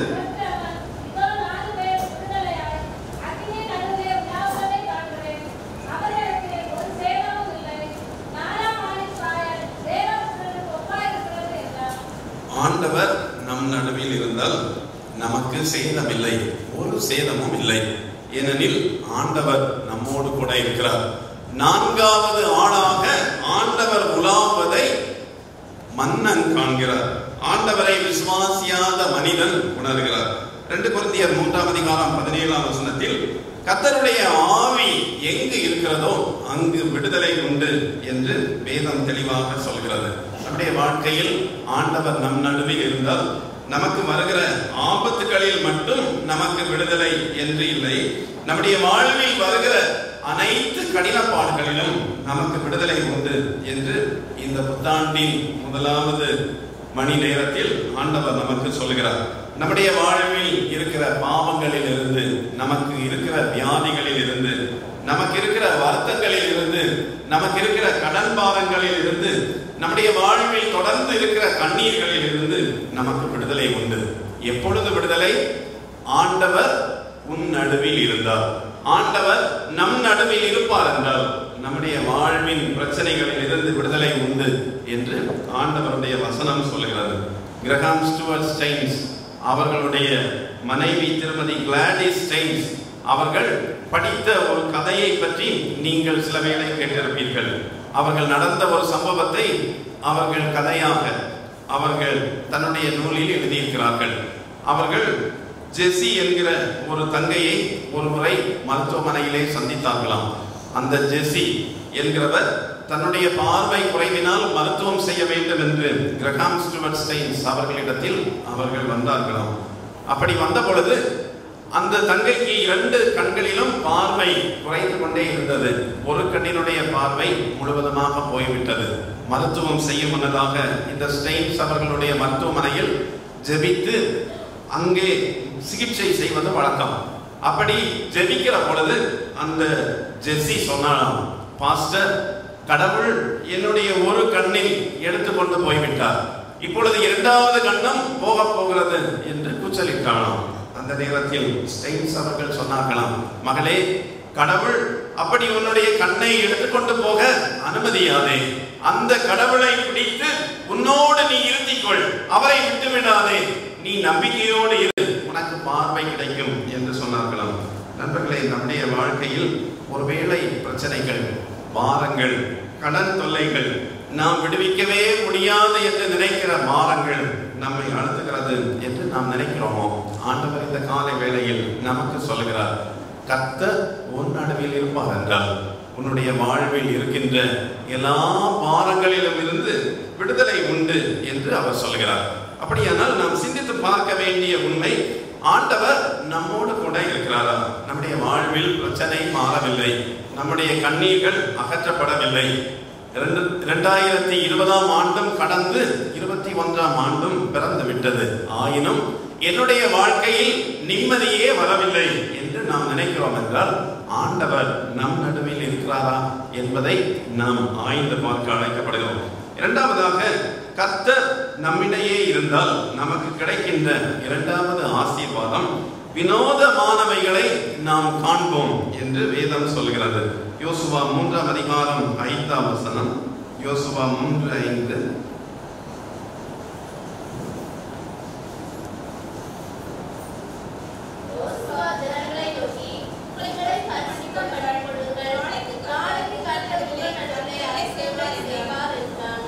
உங்களை பரிசுத்தம் பண்ணிக் கொள்ளுங்கள், நாளைக்கு கர்த்தர் உங்கள் நடுவில் அற்புதங்களை செய்வார். கடவுளுடைய வாக்குத்தத்தங்கள் அல்லது ஆசீர்வாதங்கள் எப்போதும் நிபந்தனைக்குட்பட்டவைகள் என்பதை நாம் ஒருபோதும் மறந்துவிடக்கூடாது. கடந்த ஆண்டில் இந்த வாக்குத்தத்த அட்டைகளை எல்லாம் பெறுகிற பொழுது நான் சொன்னேன், உங்களுக்கு ஞாபகம் இருக்கும் என்று நினைக்கிறேன். இன்றைக்கும் காலையில் எல்லாரும் வந்து வாக்குத்தத்த அட்டைகளை பெற்றிருக்கிறீர்கள். எல்லாருடைய கரத்திலும் ஒரு ஆசீர்வாதமான வார்த்தை. எந்த அட்டையிலும் ஆசீர்வாதம் இல்லாத வாசகங்கள் இருக்காது, கண்டிப்பாக ஆசீர்வாதமான வசனங்கள் இருக்கிறது. ஆனால் இந்த ஆசீர்வாதம் ஆண்டவர் சொன்ன வார்த்தை, அது ஆம் என்றும் ஆமேன் என்றும் இருக்கிறது. நமக்கு கிடைத்த ஆசீர்வாதம் கண்டிப்பாக நமக்கு நடக்கும். ஆனால் ஒரு கண்டிஷன், அதனுடைய ஒரு கட்டளை உண்டு என்பதை நீங்கள் மறந்து போகக்கூடாது. நமக்கு குறிக்கப்பட்டிருக்கிற அந்த வசனத்தில் பொதுவாக இந்த கட்டளைகள் குறிப்பிடப்படுவது இல்லை. ஏனென்றால் கட்டளையை கேட்பதற்கு மக்களுக்கு விருப்பம் இல்லை, ஆசீர்வாதம் மட்டும் விருப்பம். ஆகவே இந்த அட்டைகளில் எல்லாம் ஆசீர்வாத அட்டைகள் அல்லது ஆசீர்வாத வார்த்தைகள், வாசகங்கள் மட்டும் இருக்கும். இது நமக்கு சொந்தமாக வேண்டும் என்றால் நீங்கள் வீட்டில் போய் அல்லது எவ்வாறு நேரம் கிடைக்கிற பொழுது அந்த வசனத்தை திறந்து படித்து இந்த வாக்குத்தத்தத்தை ஆண்டவர் எதற்காக சொல்லுகிறார், யாருக்கு கிடைக்கும் என்று சொல்லுகிறார் என்பதை பார்த்து அங்கே சொல்லப்பட்டிருக்கிற அந்த கட்டளையை நாம் கை கொள்ளுகிற பொழுது இந்த வாக்குத்தத்தம் சொந்தமாகும் என்பதை நாம் மறந்து போகக்கூடாது. இந்த பகுதியிலும் நாம் அதை பார்க்கிறோம். யோசுவா 3:5 இஸ்ரவேலரிடத்தில் யோசுவா சொல்லுகிறார், உங்களை பரிசுத்தம் பண்ணிக் கொள்ளுங்கள், நாளைக்கு கர்த்தர் உங்களிடையே வினோதமானவைகளை செய்ய போகிறார், அற்புதங்களை செய்வார். அற்புதம் என்றால் என்ன? நாம் நினையாத காரியத்தை, புதிய காரியத்தை, புதிய கோணத்தில் நம்மால் நடைபெற முடியாதவற்றை செய்கிறவர் கர்த்தர். அப்படிப்பட்ட செயலை தான் அற்புதம், வினோதமானவை என்று நாம் சொல்கிறோம். அந்த வினோதமானவை அல்லது அந்த அற்புதம் நம்முடைய வாழ்வில் நடந்தேற வேண்டுமெனில் ஆண்டவர் சொல்லுகிற கட்டளையை கடைபிடிக்க அழைக்கப்படுகிறோம். இந்த பகுதியில் இஸ்ரவேலரிடத்தில் ஆண்டவர் சொல்லுகிறார், உங்களை தூய்மைப்படுத்துங்கள், உங்களை பரிசுத்தம் பண்ணிக் கொள்ளுங்கள். அப்படி நீங்கள் தூய்மைப்படுத்தினால் நாளைக்கு கர்த்தர் உங்கள் நடுவில் அற்புதங்களை செய்வார். ஆண்டவர் உங்கள் நடுவில் வந்து அற்புதங்களை செய்ய வேண்டும் என்று நீங்கள் விரும்பினால் உங்களை பரிசுத்தம் பண்ணிக் கொள்ளுங்கள். இஸ்ரவேலர் தங்களை தூய்மைப்படுத்துகிற பொழுது இதுவரை காணாத அல்லது இதுவரை அனுபவியாத புதிய காரியத்தை அல்லது வினோதமானவைகளை காண முடியும் என்று சொல்கிறார். என்ன புதுமையை இவர்கள் பார்த்தார்கள்? ஆண்டவர் சொன்ன வார்த்தையின்படி இஸ்ரவேலர் தங்களை பரிசுத்தம் பண்ணினார்கள் என்று நாம் திருமறையில் படிக்கிறோம். எதற்காக பரிசுத்தம் பண்ணினார்கள்?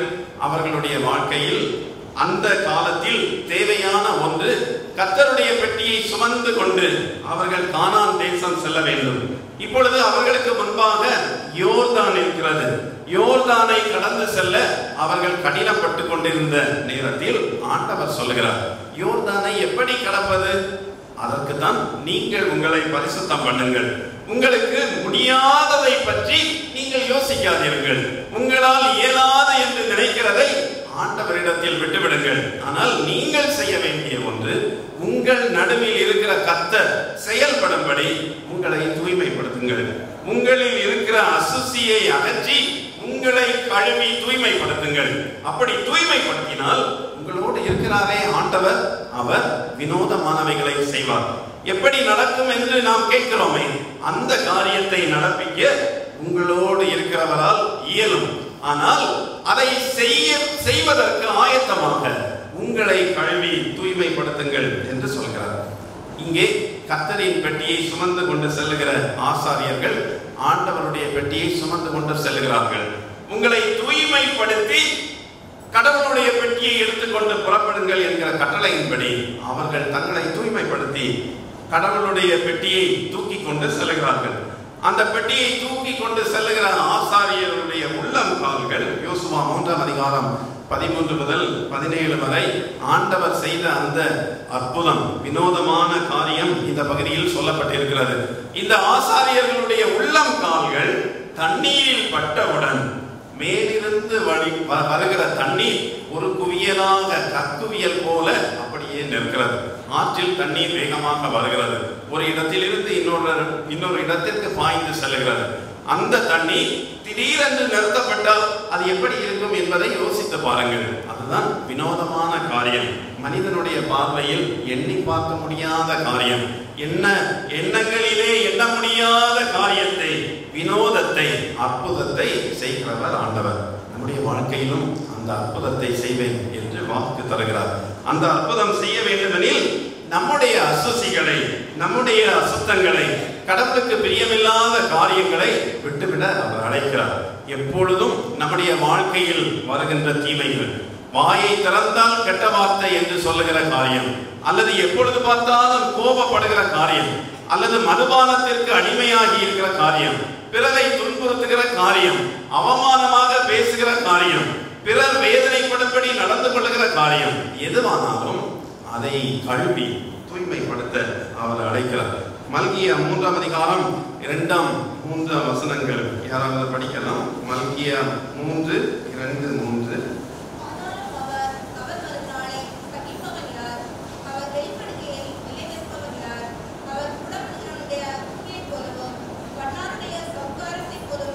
கொஞ்சம் கவனிங்கள். அந்த 2ஆம் வசனத்தினுடைய கடைசியை பாருங்கள். ஆண்டவர் எப்படி இருப்பாராம்? குடமிடுகிறவனுடைய அக்கினியை போலவும் மன்னாருடைய சம்காரத்தை போலவும் இருப்பாராம். குடமிடுகிற அக்கினி, பொன் வெள்ளி போன்றவைகளை எல்லாம் குடமிடுகிற பொழுது அக்கினியினால் அதை குடமிடுவார்கள் என்பதை நாம் அறிந்திருக்கிறோம். தட்டாருடைய இடத்தில் நாம் போய் பார்த்தால் தங்கத்தை குடமிடுகிறதை நாம் பார்த்திருக்கிறோம். மன்னாருடைய சவுக்காரம் என்றால் துணியை துவைப்பதற்கு நாம் பயன்படுத்துகிற சோப் போன்றவை. அதை போல அவர் இருப்பாராம். எதற்கு இருப்பார்? நம்மை தூய்மைப்படுத்துவதற்கு அவர் இருப்பாராம்.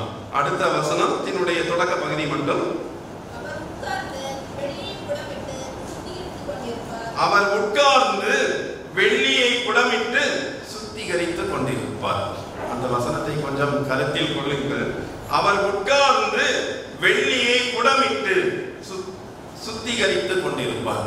அதை நீங்கள் யோசித்து பாருங்கள். ஆண்டவர் செய்கிற ஒரு செயல், நம்மை சுத்திகரிப்பதற்காக அவர் உட்கார்ந்து வெள்ளியை குடமிட்டு சுத்திகரித்துக் கொண்டிருப்பார். இந்த வசனத்திற்கு விளக்கம் எழுதுகிற ஒரு விளக்க உரையாளர், இந்த வாசகம் என்ன என்று என்னால் புரிந்து கொள்ள முடியாததினால் நான் ஒரு சில்வர் ஸ்மித் அல்லது ஒரு தட்டான், வெள்ளியை சுத்தம் செய்கிற ஒரு தட்டானை அணுகி அவர் எப்படி வெள்ளியை சுத்தம் செய்கிறார் என்பதை பார்த்தால் இதை புரிந்து கொள்வேன் என்று நினைத்து அவருடைய இடத்திற்கு சென்றாராம்.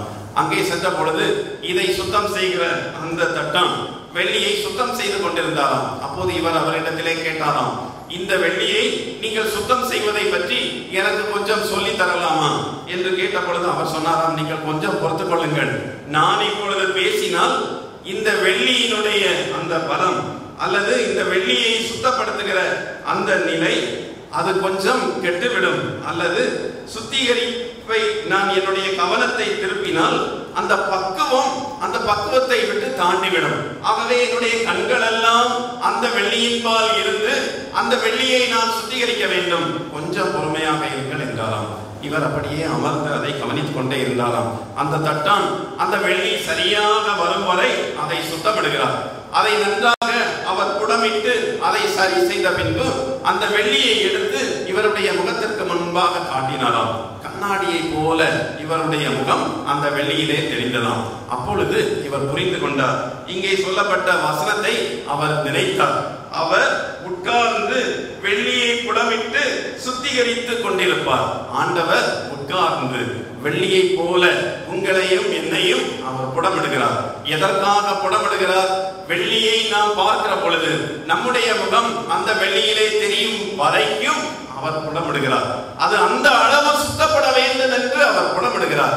நீங்களும் நானும் ஆண்டவருடைய முகத்தை பிரதிபலிக்கும் வரைக்கும் அவர் உட்கார்ந்து நம்மை புடமிடுகிறார். நம்முடைய வாழ்வில் ஒருவேளை நாம் எதிர்பார்த்த காரியம் நமக்கு கிட்டவில்லை, அல்லது எவ்வளவோ கடினப்பட்டு முயற்சித்து ஜெபித்து உபவாசித்து பார்க்கிறோம், ஆனால் நடக்கவில்லை. ஏன் தெரியுமா? ஆண்டவர் நம்மை புடமிடுகிறார். அவருடைய முகத்தை நம்முடைய முகத்தில், அவருடைய சாயலை நம்முடைய வாழ்வில், நம்முடைய உடலில், நம்முடைய முகத்தில், நம்முடைய வெளி தோற்றத்தில் காணும் வரை அவர் புடமிட்டுக் கொண்டிருக்கிறார். அவருடைய புடமிடுதல் நம்மிலே செயலாக்கும்படி அவருக்கு நம்மை அர்ப்பணிப்பதற்கு இந்த நாளில் ஆண்டவர் அழைக்கிறார். நம்மை கடவுளிடத்திலே ஒப்பு கொடுத்து நம்மிலே இருக்கிற அசுசிகள் எல்லாம் களைகிற பொழுது நம்முடைய முகத்தை கடவுளுடைய முகமாக பார்க்கிற அந்த தூய்மையான நிலை நமக்கு ஏற்படுகிறது. இந்த ஆண்டில் அப்படிப்பட்ட ஆன்மீக அனுபவத்தை பெற்றுக் கொள்வதற்கு, வினோதங்களை, அற்புதங்களை அனுபவிப்பதற்கு இன்றைக்கு ஆண்டவர் அழைக்கிறார். அந்த அற்புதம் நமக்கு நடக்கும். நம்மோடு கூட உடனே இருக்கிற ஆண்டவரால் அது நடைபெறும். அது நடைபெறுவதற்கு நம்மை தூய்மைப்படுத்த அவர் அழைக்கிறார். மூன்றாவதாக, ஆண்டவர் நம்மிடையே இருந்தால் நமக்கு கிடைக்கின்ற மூன்றாவது ஆசீர்வாதம், நம்முடைய விண்ணப்பங்கள் நிறைவேறும். மத்தேயு 18ஆம் அதிகாரம் 19ஆம் 20ஆம் வசனங்கள். மத்தேயு 18, 19, 20.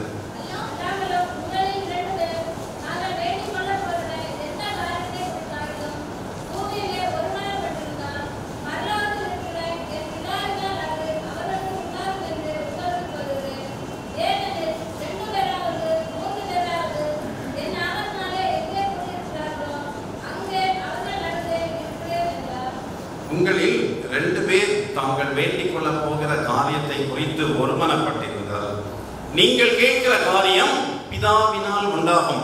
ஏன் உண்டாகும்? அதற்கும் ஆண்டவர் விளக்கம் சொல்லுகிறார் 20ஆம் வசனத்தில். ஏனெனில் 2 பேராவது 3 பேராவது என் நாமத்தில் எங்கே கூடியிருக்கிறார்களோ அங்கே அவர்கள் நடுவில் இருக்கிறேன். நாம் 2 பேர் ஒருமனப்பட்டு ஒரு இடத்தில் கூடியிருந்தால் அங்கே ஆண்டவர் இருக்கிறார். ஆண்டவர் நம்மோடு கூட இருந்தால் நாம் 2 பேரும் இணைந்து கேட்பதை ஆண்டவர் தருகிறார். நம்முடைய விண்ணப்பங்கள் நிறைவேறும் என்று ஆண்டவர் சொல்கிறார். நாம் நற்செய்தியாக இன்றைக்கு படிக்க கேட்ட மார்க்கு நற்செய்தி நூல் 4ஆம் அதிகாரம் 35 முதல் 41 வரை வருகின்ற பகுதியில் சீடர்களோடு ஆண்டவர் படவில் செல்கிறார். அவர் படவில் தான் இருக்கிறார், ஆனால் தூங்கிக் கொண்டிருந்தார். காற்றும் அலையும் வீசிய பொழுது தங்களோடு இருந்த ஆண்டவர் தங்களோடு இருக்கிறார் என்பதை உணராமல் இவர்கள் ஆண்டவரே ஆண்டவரே என்று அவரை எழுப்பி அவர்கள் சஞ்சலப்படுகிறார்கள். அவர்கள் நடுவில் ஆண்டவர் இருந்ததை உணராமல் அவர்கள் சஞ்சலப்படுகிறார்கள். 40வது வசனத்தில் நாம் படிக்கிறோம். மார்க்கு 4ஆம் அதிகாரம் 40ஆம் வசனத்தில்,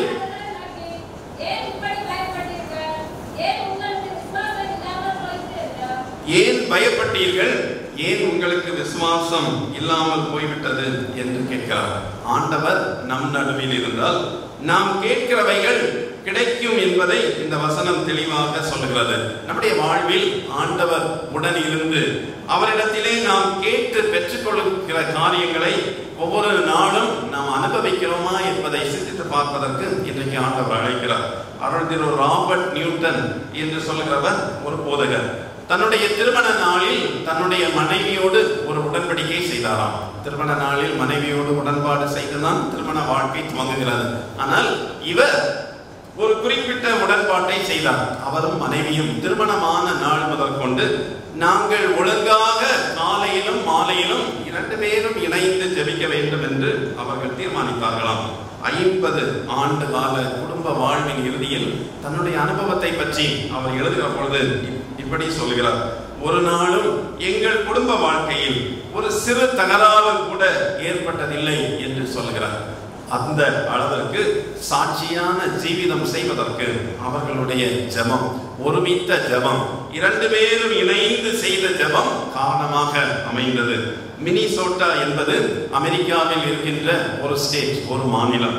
இந்த மாநிலத்தில் 1877ஆம் ஆண்டு இளவேநீர் காலத்தில் விவசாயிகள் விவசாயம் செய்து விளைந்து அதை அறுக்கிற, கோதுமையை அறுவடை செய்கிற அந்த நேரத்தில் வெட்டுப்புலிகள் அதிகமாக எதிர்பார்ப்பதற்கு மாறாக அந்த மாநிலத்தில் வந்துவிட்டன.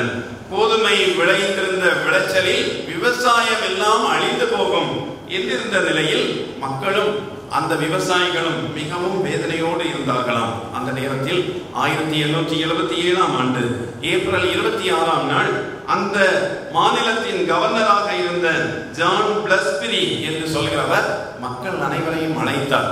அங்கே இருந்த பேராலயங்களை எல்லாம் திறந்து நம்முடைய விவசாயத்திற்காகவும் விவசாயிகளுக்காகவும் ஒரு நாள் உபவாசம் இருந்து நாம் ஜெபிக்க வேண்டும் என்று கேட்டாராம்.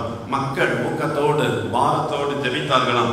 மறுநாள் காலையில் எதிர்பாராத விதம் வெப்பமே ஏற்படாது, சூரியனை காணாமல் இருந்த நாட்களில் எதிர்பாராதபடி சூரியன் தோன்றியதாம். 3 நாட்கள் கடினமான வெப்பம். அந்த வெப்பத்தில் அந்த வெட்டுக்கிளிகள் எல்லாம் இருந்த இடம் தெரியாமல் மறைந்து போய்விட்டது. மக்கள் உற்சாகமாக கோதுமையை அறுவடை செய்தார்கள் என்பது வரலாறு. ஆண்டவர் நம் நடுவில் இருக்கிற பொழுது நாம் கேட்கிறவற்றை அவர் நிறைவேற்றுகிறார். நம்முடைய குடும்பங்களில் ஆண்டவர் இருக்கிற பொழுது குடும்பமாக நாம் சேர்ந்து கேட்பதை ஆண்டவர் நிறைவேற்றுகிறார்.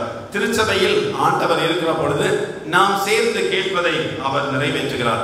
நம்முடைய வாழ்க்கையில் புதிய ஆண்டில் அடியெடுத்து வைத்திருக்கிற நாம் நம்முடைய பிரச்சனைகள் வருகிற பொழுது, அல்லது பாரங்கள் வருகிற பொழுது, அல்லது சோதனைகள் வருகிற பொழுது ஜெபிக்கிற வழக்கத்தில் எப்படி இருக்கிறோம் என்பதை நாம் கேட்டு பார்ப்போம். 2 பேர் 3 பேர் சேர்ந்து மணிக்கூர் கணக்காக நாம் பேசுகிறோம். நண்பர்களை சந்தித்து விட்டால் பேசுவதை நிறுத்த முடியவில்லை. ஊரில் உள்ள கதைகளை எல்லாம் சொல்லுகிறோம். மற்றவர்களை பற்றி எவ்வளவோ பேசுகிறோம். நம்முடைய முழங்கால்களை 2 பேர் 3 பேர் சேர்ந்து முடக்குகிற வழக்கம் எந்த அளவுக்கு இருக்கிறது என்பதை சிந்தித்து பார்க்க ஆண்டவர் அழைக்கிறார்.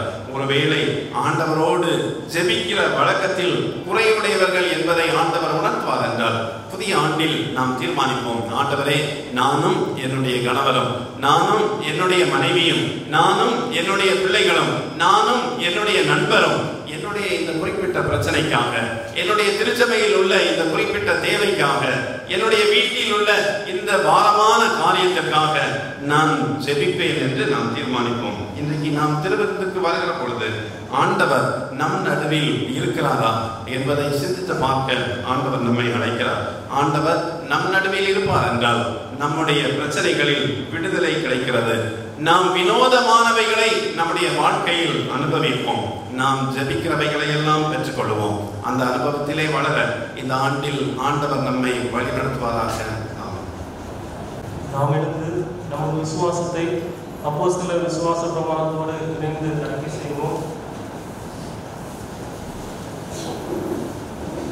வானத்தையும் பூமியையும் படைத்த சர்வ வல்லமை உள்ள பிதாவாகிய தேவனை விசுவாசிக்கிறேன்.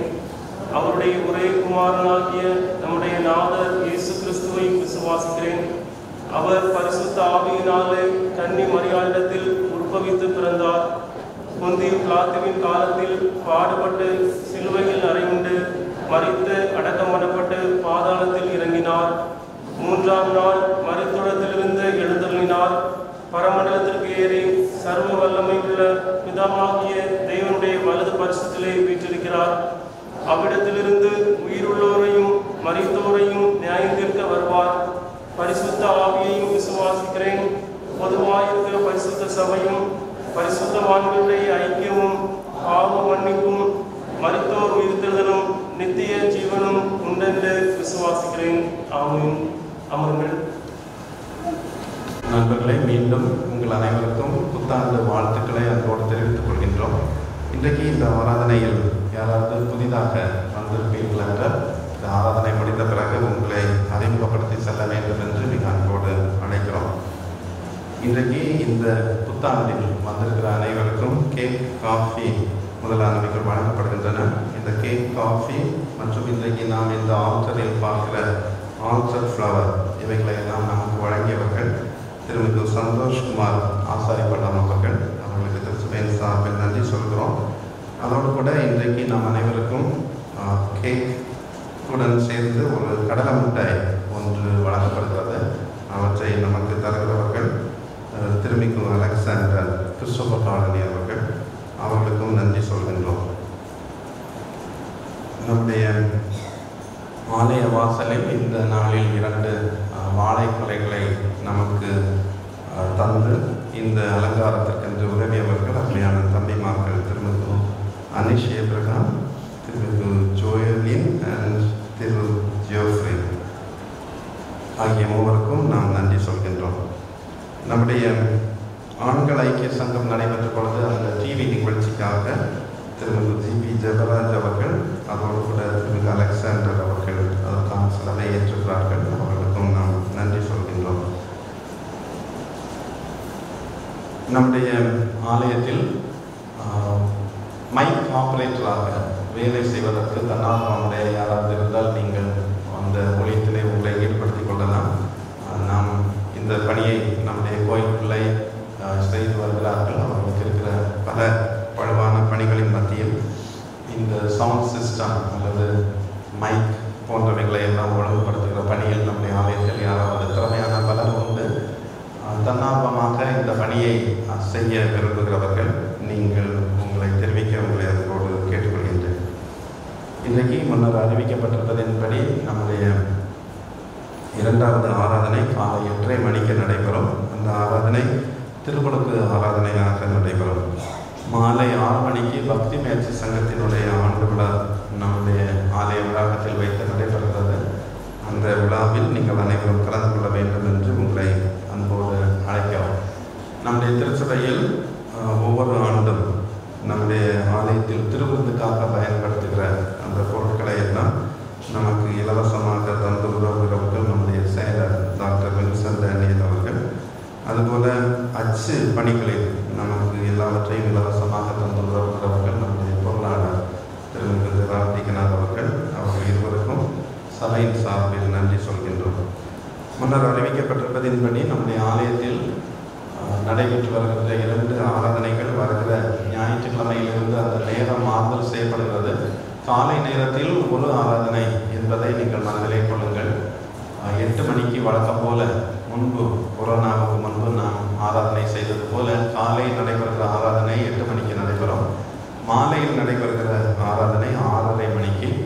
அது மாலையில் குறுகிய ஆராதனையாக அல்ல, முழு ஆராதனை. இந்த 2வது ஆராதனை மாலை 6:30 மணிக்கு நடைபெறும். அதை மனதிலே கொண்டு அந்த ஆராதனைகளில் பங்கேற்க உங்களை அன்போடு கேட்டுக்கொள்கின்றோம். இந்த வாரம் முதல் இந்த ஆண்டில் நடைபெறுகிற மாலை ஆராதனைகள் அனைத்தும் 6:30 மணிக்கு நடைபெறும். 6 மணி அல்ல, 6:30 மணி என்பதை மனதிலே கொள்ள அன்போடு கேட்டுக்கொள்கின்றோம். 3ஆம் தேதி முதல் அந்த வாரம் முழுவதும் வார ஜபம் எல்லா நாட்களிலும் 6:30 மணிக்கு ஆலயத்தில் ஆராதனை உண்டு. எல்லா தினங்களையும் ஆலயத்தில் துவங்க வேண்டும் என்பதற்காக வார ஜபங்கள் ஒழுங்கு செய்யப்பட்டிருக்கின்றன. ஆகவே இந்த ஆண்டினுடைய எல்லா திங்கட்கிழமை செவ்வாய்க்கிழமை என்று ஒவ்வொரு நாட்களும் ஆசீர்வாதமாக அமைய வேண்டும் என்று விரும்புகிறவர்கள் இந்த வார ஜபங்களில் பங்கேற்க உங்களை அன்போடு அழைக்கிறோம். நம்முடைய பேராயத்திலிருந்து மாதந்தோறும் நாட்கள் தோறும் நாம் தியானம் செய்வதற்காக மன்னா சேர்ப்போம் என்கிற ஒரு நூல் வெளியீடு செய்யப்பட்டிருக்கிறது. முதல் நாளிலிருந்தே அதற்கான தியானங்கள் தரப்பட்டிருக்கின்றன. 4 பிரதிகள் இப்பொழுது இருக்கின்றன. உங்களில் யாருக்காவது திருமறையை வாசிப்பதற்கு உதவியாக பயன்படுகிற இந்த மன்னா சேர்ப்போம் தேவையெனில் 130 ரூபாய் கொடுத்து நீங்கள் அதை பெற்றுக்கொள்ள உங்களை அதோடு கேட்டுக்கொள்கிறோம். இப்பொழுது காணிக்கை சேர்க்கப்படும். முதலாவதாக புத்தாண்டு ஸ்தோத்திர காணிக்கைகளை ஒரு நாள் வந்து படைக்கவும், அதைத் தொடர்ந்து வழக்கமான காணிக்கைகளும் சேர்க்கப்படும்.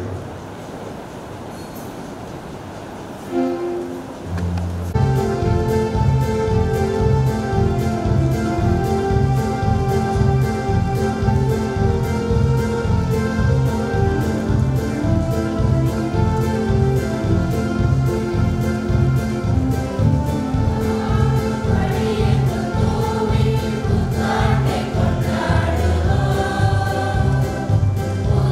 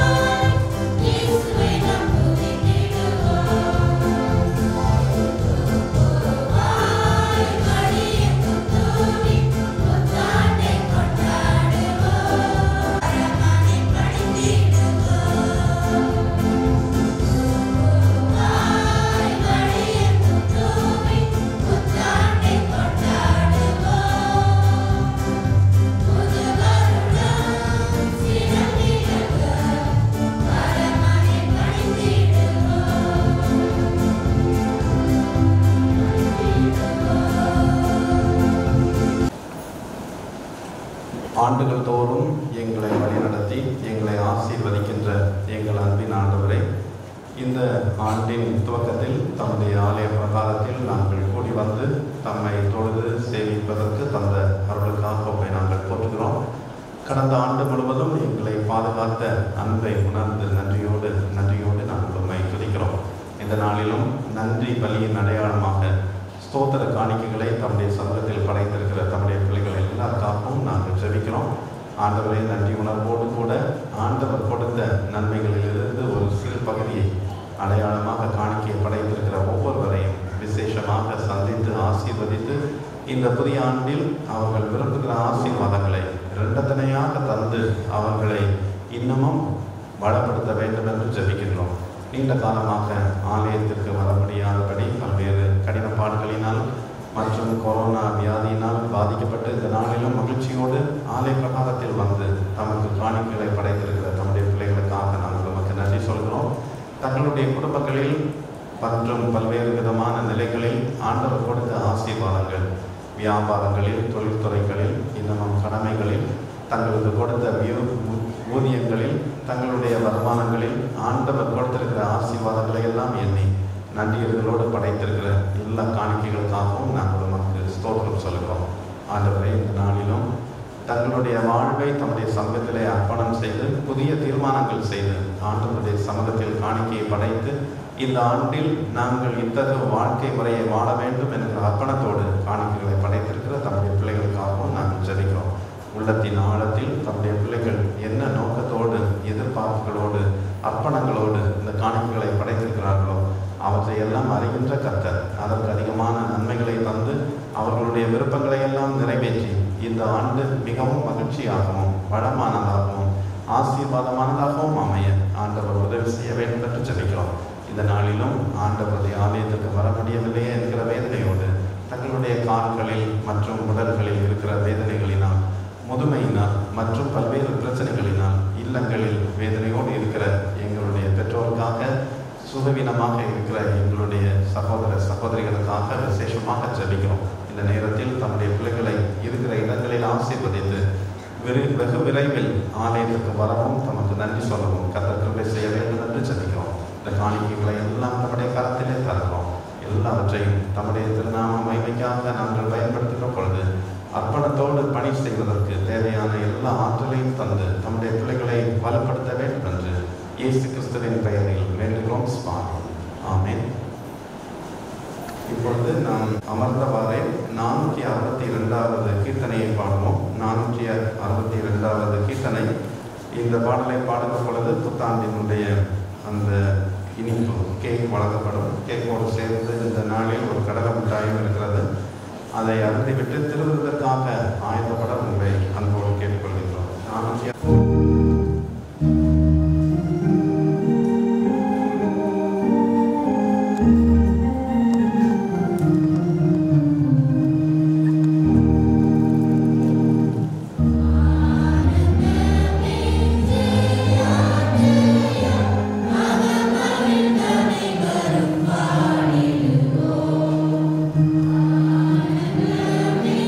Yeah.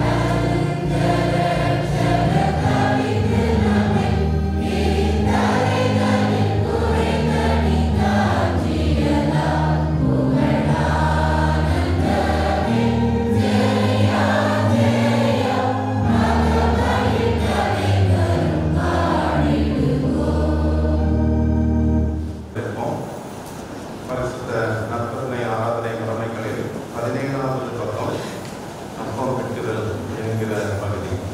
இதோ சகோதர சகோதரிகள் ஒருமித்து வாசம் பண்ணுகிறது எவ்வளவு நன்மையும் எவ்வளவு இன்பமானது.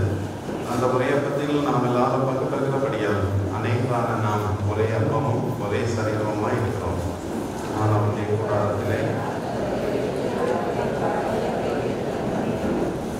ஆண்டவருடைய சமாதானம் நம் அனைவரோடும் தங்கியிருப்பதாக. அருகில் இருக்கிறவர்களோடு கரம் வைத்து நம்முடைய சமாதானத்தை பகிர்ந்து கொள்வோம்.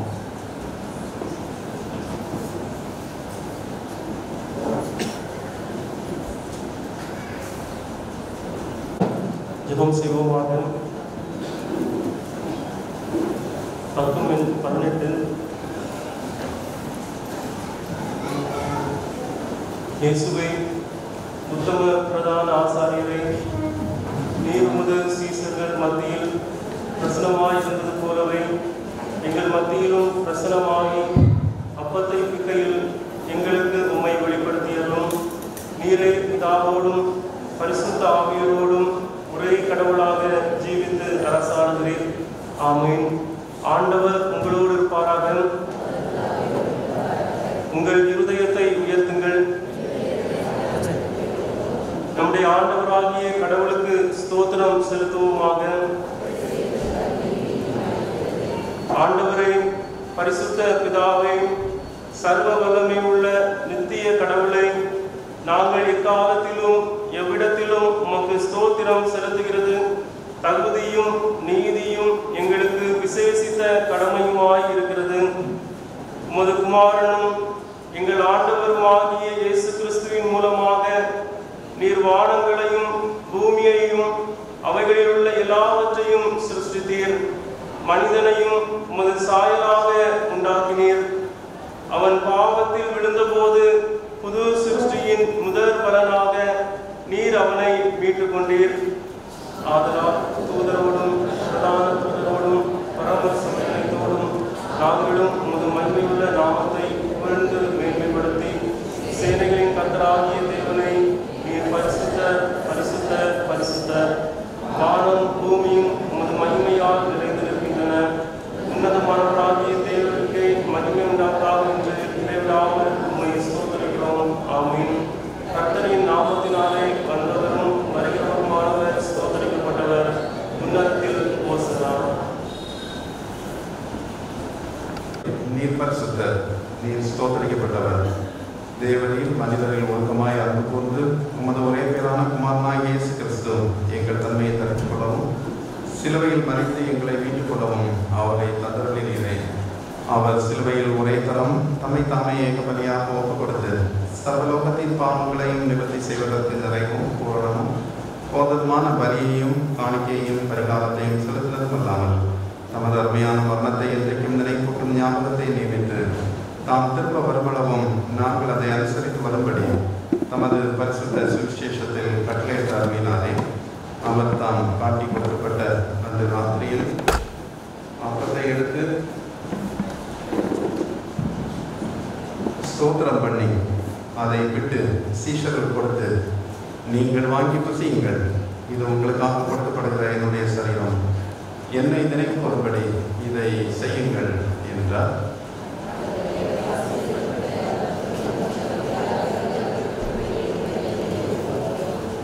அப்படியே போதனம் பண்ணின பின்பு அவர் பாத்திரத்தையும் எடுத்து ஸ்தோத்திரம் பண்ணி அவர்களுக்கு கொடுத்து, நீங்கள் எல்லாரும் இதிலே பானம் பண்ணுங்கள், இது பாவனைக்குண்டாகும்படி உங்களுக்காகவும் அனைவருக்காகவும் சுத்தப்படுகிற புது உடன்படிக்கைக்குரிய என்னுடைய இரத்தம், என்னை நிறைவுபடி இதை செய்யுங்கள் என்று திருவிழாவை கட்டினார்.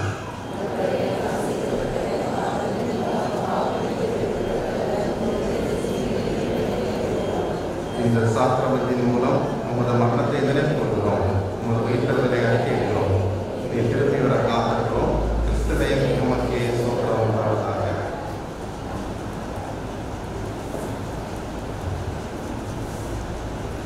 ஆதலால் பிதாவே, உமது குமாரனாகிய எங்கள் ஆண்டவரின் அருமையான பாடுகளையும் மரணத்தையும் மகிமையான உயிர்த்தெழுதலையும் பரமேறுதலையும் நினைவு கூர்ந்து உமது அடியார்களாகிய நாங்கள் அவருடைய கட்டளைகளின்படியே அவர் திரும்பி வருமளவும் அவரை நினைவு கூர்ந்து இதை செய்கிறோம். அவர் நீர் எங்களுக்காக நிறைவேற்றின பூரண மீட்புக்காக உமக்கு நன்றி செலுத்துகிறோம்.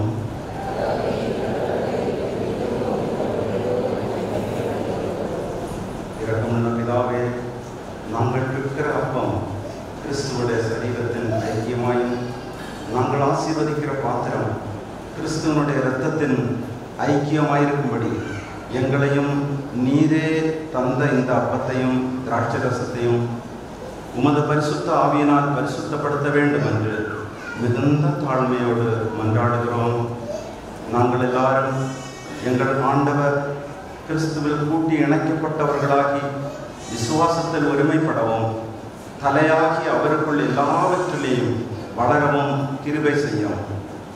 அவரோடும் பரிசுத்த ஆவியோடும் ஐக்கியமாயிருக்கிற சர்வ வல்லமையுடைய பிதாவாகிய உமக்கு அவர் மூலமாய் சகல கனமும் மகிமையும் என்றென்றைக்கும் உண்டாவதாக.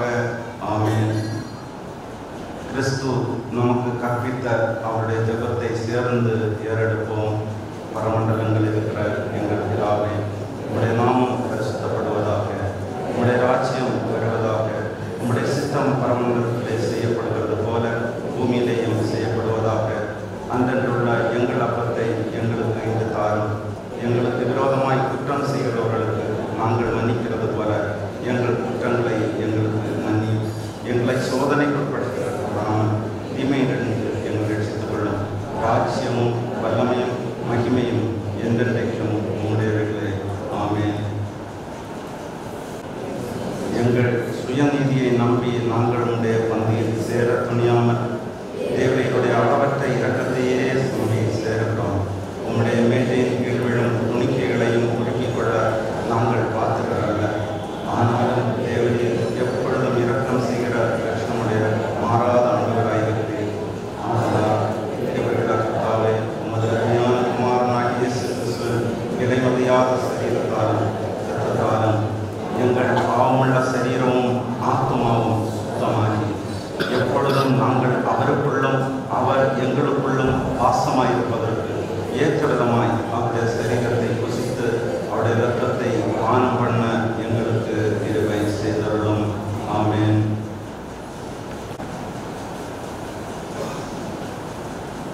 நாம் பிற்கிற அப்பம் கிறிஸ்துவனுடைய சரீரத்தின் ஐக்கியமாயிருக்கிறதல்லவா?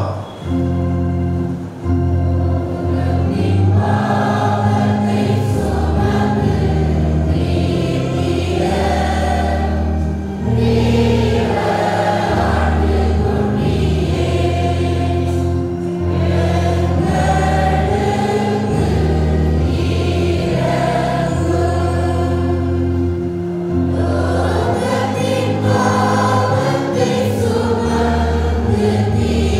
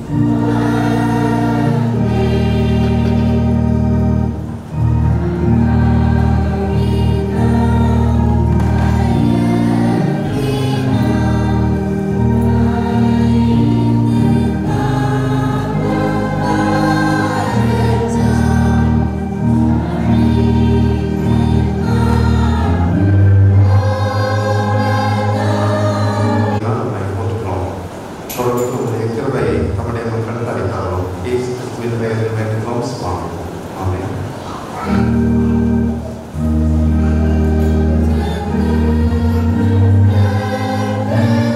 கிறிஸ்துவின் சரீரமும் இரத்தமாகிய ஞானாகாரத்தை விசுவாசத்தினால் கொண்டவர்களாகிய நாம் அவருக்கு ஸ்தோத்திரம் செலுத்துவோமாக.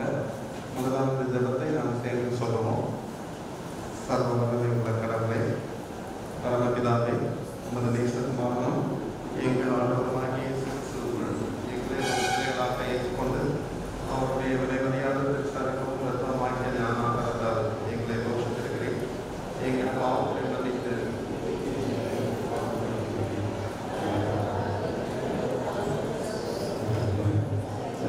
ஆத்மாவாகிய எங்கள் பரிசுத்தமும் ஜீவனுள்ள பலியாக உமக்கு ஒப்புக்கொடுக்கிறோம். இதுவே நாங்கள் செய்யத்தக்க ஆத்மீக ஆராதனை. நாங்கள் இந்த பிரபஞ்சத்துக்கு ஒத்த வேஷம் தெரியாமல் தேவனுடைய நன்மையும் பரிபூர்ணமான சித்தம் என்னதென்று பகுத்தறியத்தக்கதாக எங்கள் மனம் புதிதாக்கினாலே மறுநோக்கமாக்கும்படி எங்களுக்கு அருள் செய்யும். கடைசியில் நாங்கள் உமது பரிசுத்தவான்களோடும் உமது நித்தியராஜ்யத்தின் ஆனந்தத்தை அடையத்தக்கதாக இவ்வுலகத்தில் உமக்கு கீழ்ப்படிந்த நடக்க எங்களுக்கு கிருபை செய்யும். உம்மோடும் பரிசுத்த ஆவியோடும் ஒரே கடவுளாய் சதாகாலம் ஜீவித்த அரசாகின்ற எங்கள் ஆண்டவர் இயேசு கிறிஸ்துவின் மூலமாய் இவர்களை வேண்டிக் கொள்கிறோம். ஆமென். எங்கள் தேவனுக்கு துதியும் மகிமையும் ஞானமும் ஸ்தோத்திரமும் கனமும் வல்லமையும் பலனும் சதாகாலங்களிலும் உண்டாவதாக. ஆமென்.